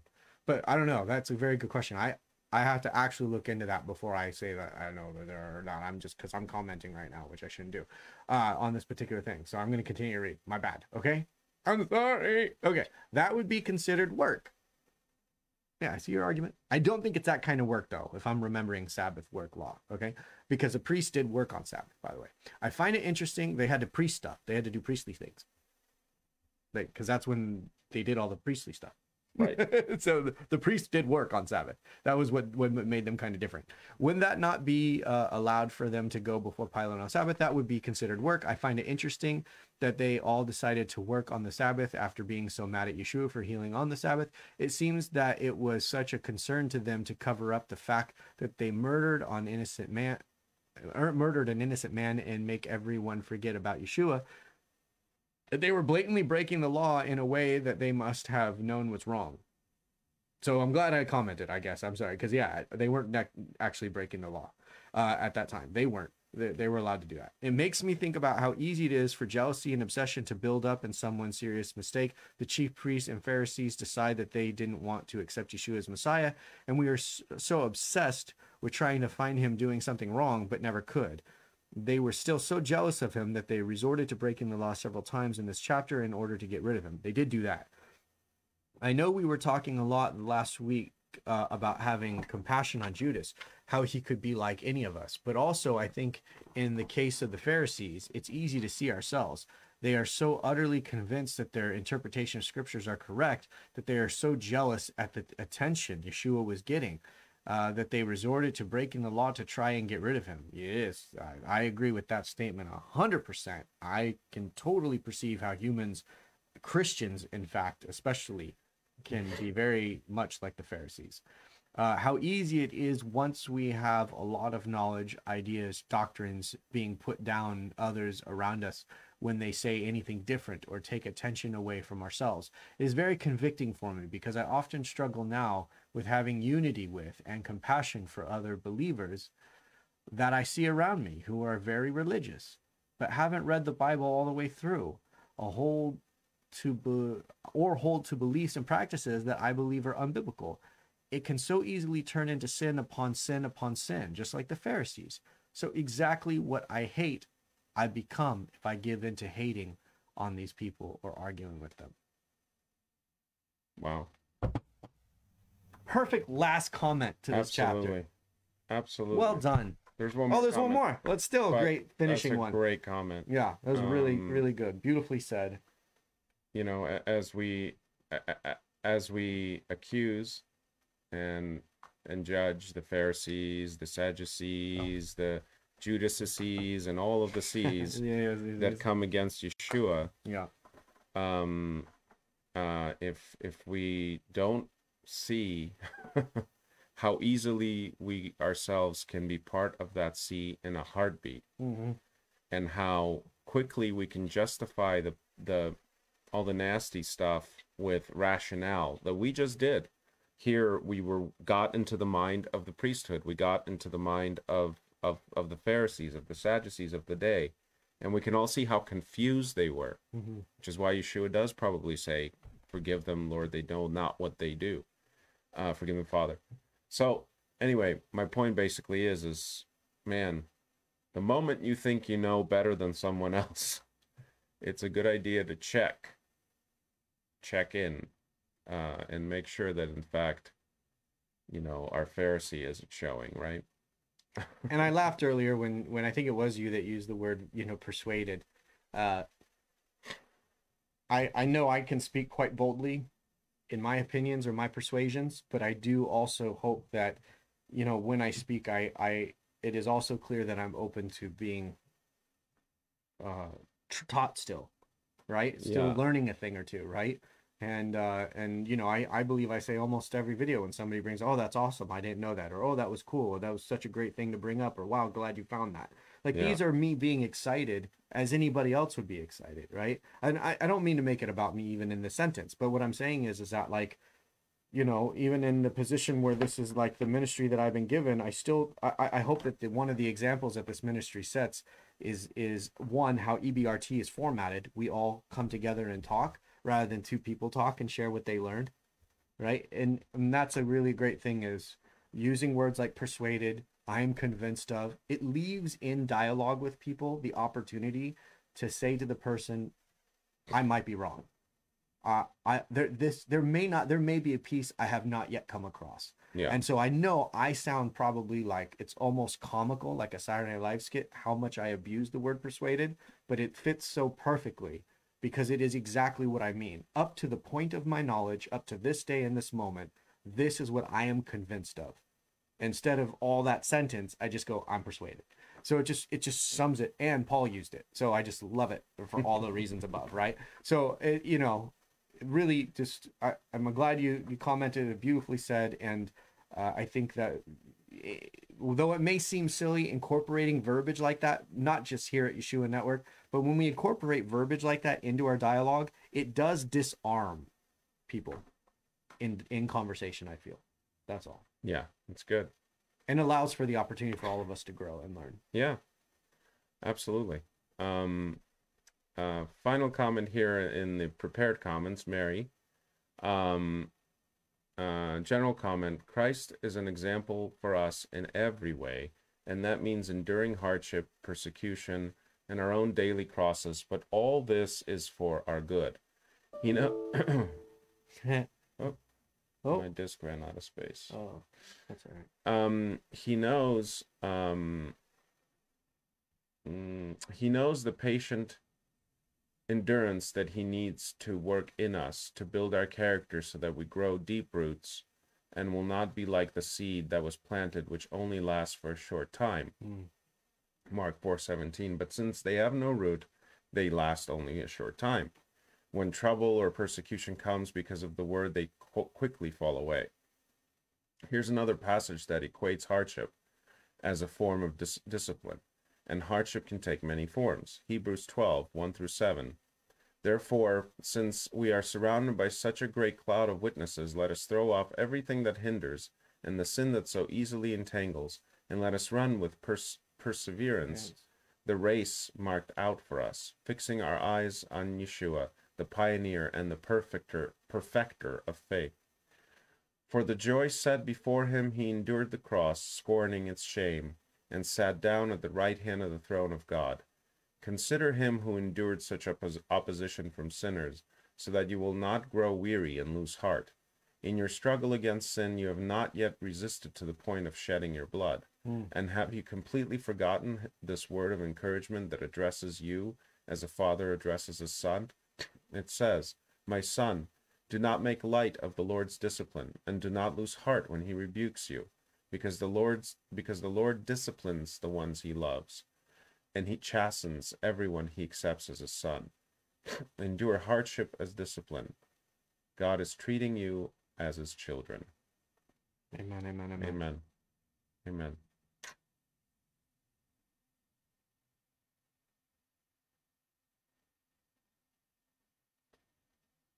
Nathan is asking, do you think that over time the Pharisees were believers of the word with great zeal, but over time they transformed into a Judas in a way? They worship money and power. Just a thought. Not all of them. Not every single one that identified as a Pharisee. There were some that Yeshua met along the way. We'll read about it perhaps in other Gospels, that became believers, that became followers of Yeshua.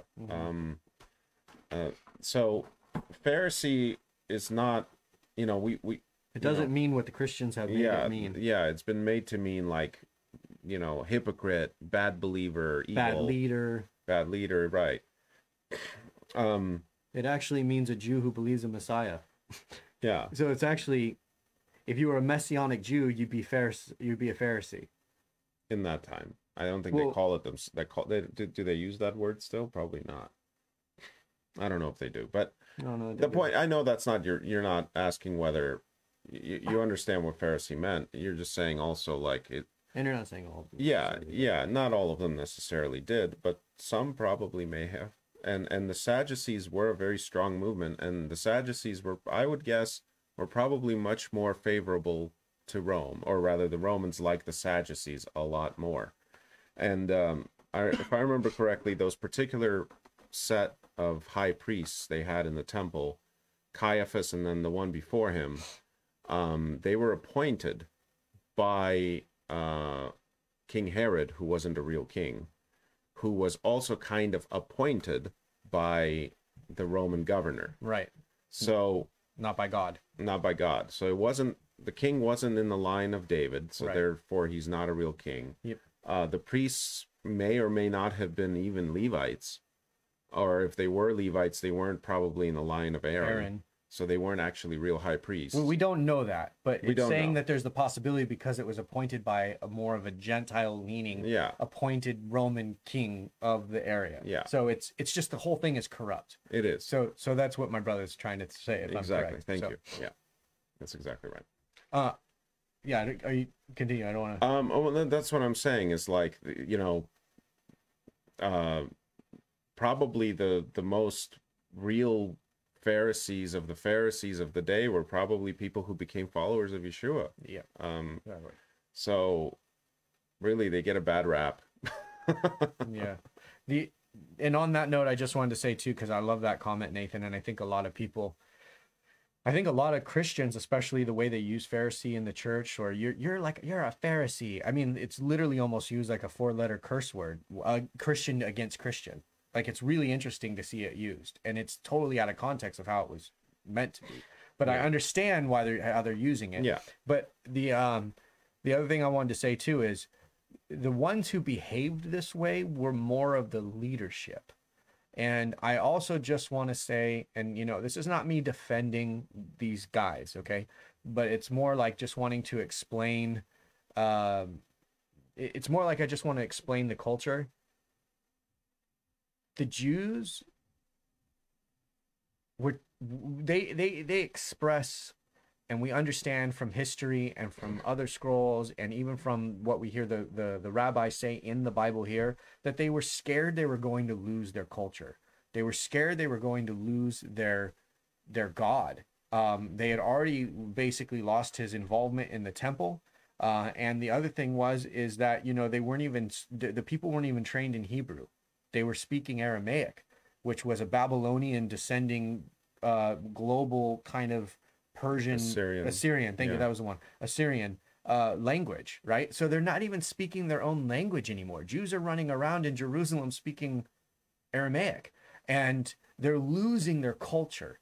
And all I'm saying is once again, people, when they're pinned in a corner, you know, they can become almost animalistic, right? Like when they feel they have no way out, it's fight or flight. Well, if you don't have the ability to fight, you only have one thing left in you, and that's to fight. And unfortunately, I think we're seeing it in the world now. You know, leadership of the world have pinned us in corners, and we are fighting amongst ourselves over things we should probably not be fighting about and being so focused on. And I'm only bringing this up not to get political on this video, but to say, when you see how these people were so legalistic, we learned, and we've kind of, I don't want to get away from it because it's taken us a year to read Matthew here. But if you remember, when they got the second temple, they were so terrified of breaking God's laws again and losing the temple again that they became like, they revamped the faith. They got the book out.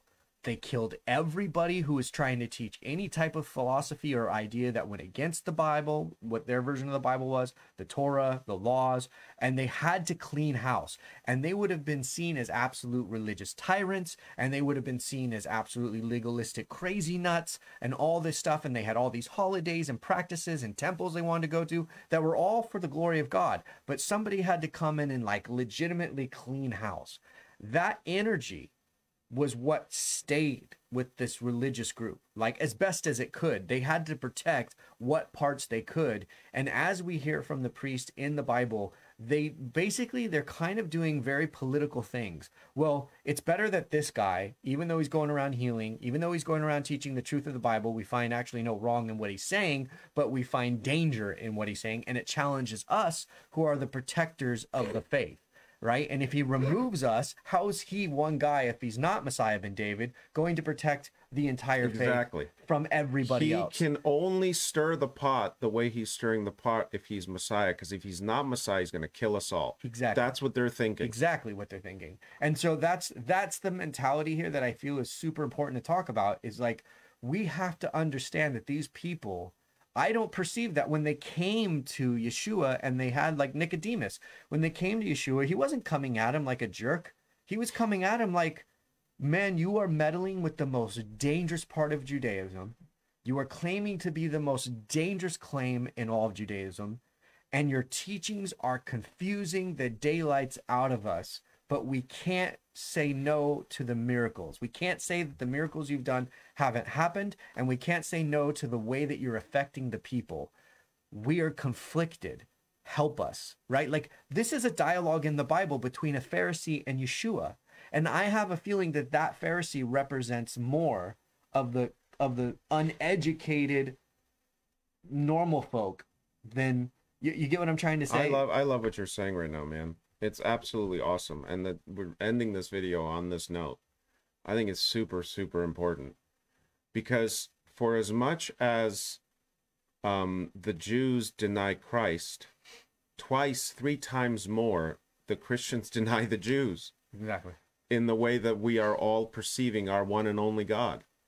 You know what I mean? And we deny the Old Testament. And we deny the Old Testament. And our you know, the Christian sort of, it's okay to do that because look what they did to Yeshua. Look what they did to Jesus.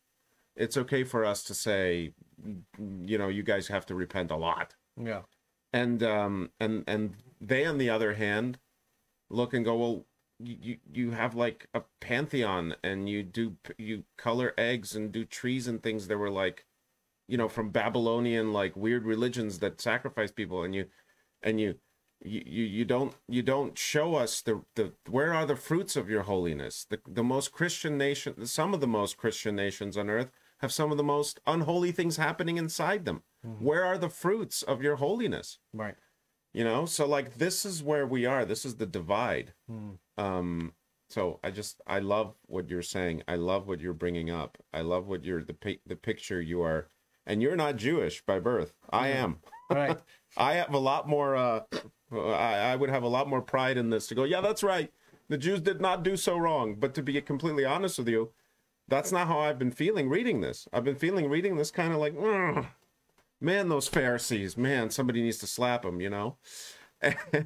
And my brother here is like reminding me that, yeah, they, you know, if you consider the history of their walk, you know, if you consider they're under the thumb of the Roman Empire, the most long-lived, most powerful empire to this day. Yeah.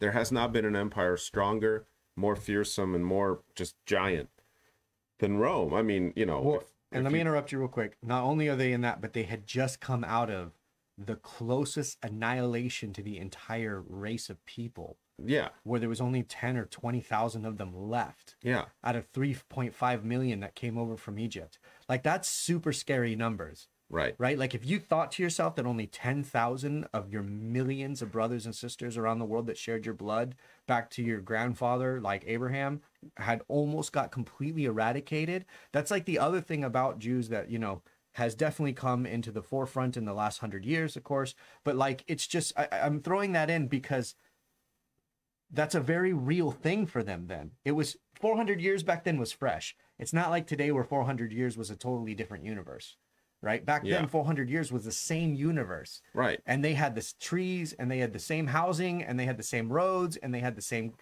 The donkey they're riding came from the donkey that was 400 years ago. Like, there was very clear that their world was directly attached to the people that came out of Babylon, right? So it's like, and they got the second temple. So I'm throwing that in because now they're not just under Rome, but they had also just nearly escaped annihilation. Right. So, like, you know, there's this whole syndrome, if you will, that incorporated, especially those who were given the position to protect that, which in all reality was super fragile. And Rome proved that at any moment, if they wanted to, they could have eradicated the Jews. Luckily enough, the Rome's whole ideal of the world was let every culture be every culture, but embrace every culture. That saved them.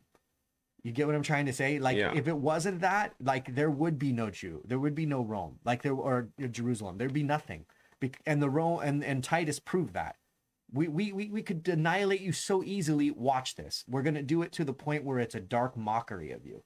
You get what I'm saying too? So this mindset is like, you know, I know I'm ranting. I cut you off, but continue. So no, just coming from that part where there was only 10 to 20,000 of them left. Right. That's a super scary number. Yeah. And, you know, and that isn't to say that everything they did, obviously, in the stories we've just read are justified, excusable, good, okay, should be. No, we're not. You know, nobody's saying that. Did they sin in the temple? Yes. Yeah. Did they turn his father's house into a market, into a money changer's house? Yes, they did that. Yeah. Was that worthy of being yelled at? Absolutely. Yeah. Right. You know, does Yeshua have the right to judge them? Yes. 100%. 100%. Always. Do I? No. No. Do I? No. Does anybody else? No. You know. Yeah. And I think that is the message of really what I was trying to say here at the end, was just as we read this part and as we take a look at these people, you know, from the confusion of how are they laying down the palm leaves to 2 days later chanting crucify him, to being pharisaical and even beating him and doing this to him, like it was their Messiah. They should have known above anybody else. There's so much more to this. Yeah. That I really think is not in the conversation of Christians. Right. And it breaks my personal heart because I think too that if we don't know history, we'll repeat it. Yeah. Right. And I think we're getting to the point where we are repeating the Pharisee story. You know, we're getting to the point where we have the wrong, biblically wrong idea of who Jesus Christ is. It has confused us. Our practices, our faith, our religious practices, our understanding, our use of the word Pharisee, like everything is twisted and turned, and we wouldn't dare. I don't believe there's a Christian alive that would say, you know, well, it's my fault then. They're going to say, well, it's not my fault. I was born into this. I was raised in this. I was trained in this. Okay. Well, where did that history come from? What did those circumstances stem to? Why did it get twisted and turned all these years? Murder, death, corruption, false religion, false spirits, all the above. Well, did not the same thing happen to these people in this day? So once again, as I think it was Jennifer Connelly said in this video, or maybe somebody else, so forgive me if it was somebody else, maybe Leo, somebody said, I perceive that we could be a lot like the Pharisees. Not only can we relate to Judas, but we could also relate to the Pharisees if we really think about it. And I'm in 100% agreement. And I'm soapboxing again, man, I apologize, but it's such an important note that for sure as we finish Matthew here, we have one more chapter, but as we finish Matthew here, it is heavy, at least on my heart, that we do not finish this with the spirit of what is modern day Christianity. And that is to have this idea of the Pharisees and the people as these just like flip-flopping, emotional, psychological, crazy, let's kill the Messiah. Well, we don't think he's Messiah, but we'll take his fish bread and let him heal us. Like, I just think that is a horrible, demonized version of the people that lived and were there that day. And I think that demonizing allows us to distance ourselves from the reality of the humans that were there that day. And it allows us to not actually learn from who they were and why they were. And that leads us to the potential of reliving those same sins. Super, super great. That's a super great conversation. Hallelujah. Hallelujah, man. Absolutely love it. Real quick, last couple comments and then we got to roll. Yeah. Jennifer says, very eye-opening and thought-provoking comments tonight. Lots to study. I knew it would be a good intersection with EBRT and Be the Light on the same night. Psalms 22 bonus too. Thank you all. Have a blessed week. Happy Be the Light. That's awesome. And Bob says, the way I see it, variations of religion and denominations is the result of trying to mix obvious spiritual truth and human reasoning and have it make sense, which never actually happens. We must let go of our human perspective and totally embrace the love of God in order to see the full explanation of Scripture. Thank you, Bob. Yeah. Totally right. Absolutely agree with you. And that's exactly why I often say in this ministry I've had, what you're convicted about, you cannot force the conviction on other people. It has to be something that the Lord convicts us, and we can inspire, but we cannot legalistically place conviction on another person. That to me is where we move into the Pharisaical, Sadducee, temple leadership of the time. We move into that sin when we do that. And because the veil has been ripped, I love it. Each of us has the promise that those of us who seek the Lord will find him. Those of us who open the door of our hearts, he will enter, and the Holy Spirit will indeed be our counselor, not another human being, but the one that actually gives us understanding is the Holy Spirit. It is not the mind or the verbal experience or prowess of a human being. It is the Holy Spirit. Like we also talked about with the vernacular that was used earlier. The light bulb went on, and there's no way you can make that light bulb go on with somebody, even if they read the exact same sentence, right? So, sorry, just like you nailed it with the way you described it. And that's why I always say, you can be convicted, and that is good, and you must follow those convictions. But that doesn't mean that you force those convictions on other people. It's just legal, like even biblically, that's not how it works. Because every person arrives to God from a different place, at a different time, at a different speed, and a different, conviction combination, if you will. Every person is a fingerprint. We're all completely different. It's amazing. Soapbox, sorry, go. No, it's awesome. Finish us up. No, that's it. Bring us out. We love you guys so much. Yes. Thank you so much for your comments. And for all the new folks that joined us for the first time, thank you so much for joining. We hope that you're getting the sense of how powerful this series has been for all of us. And we just no more talking. Love you. See you next week. Be blessed. And be the blessing. Always. Happy Be the Light.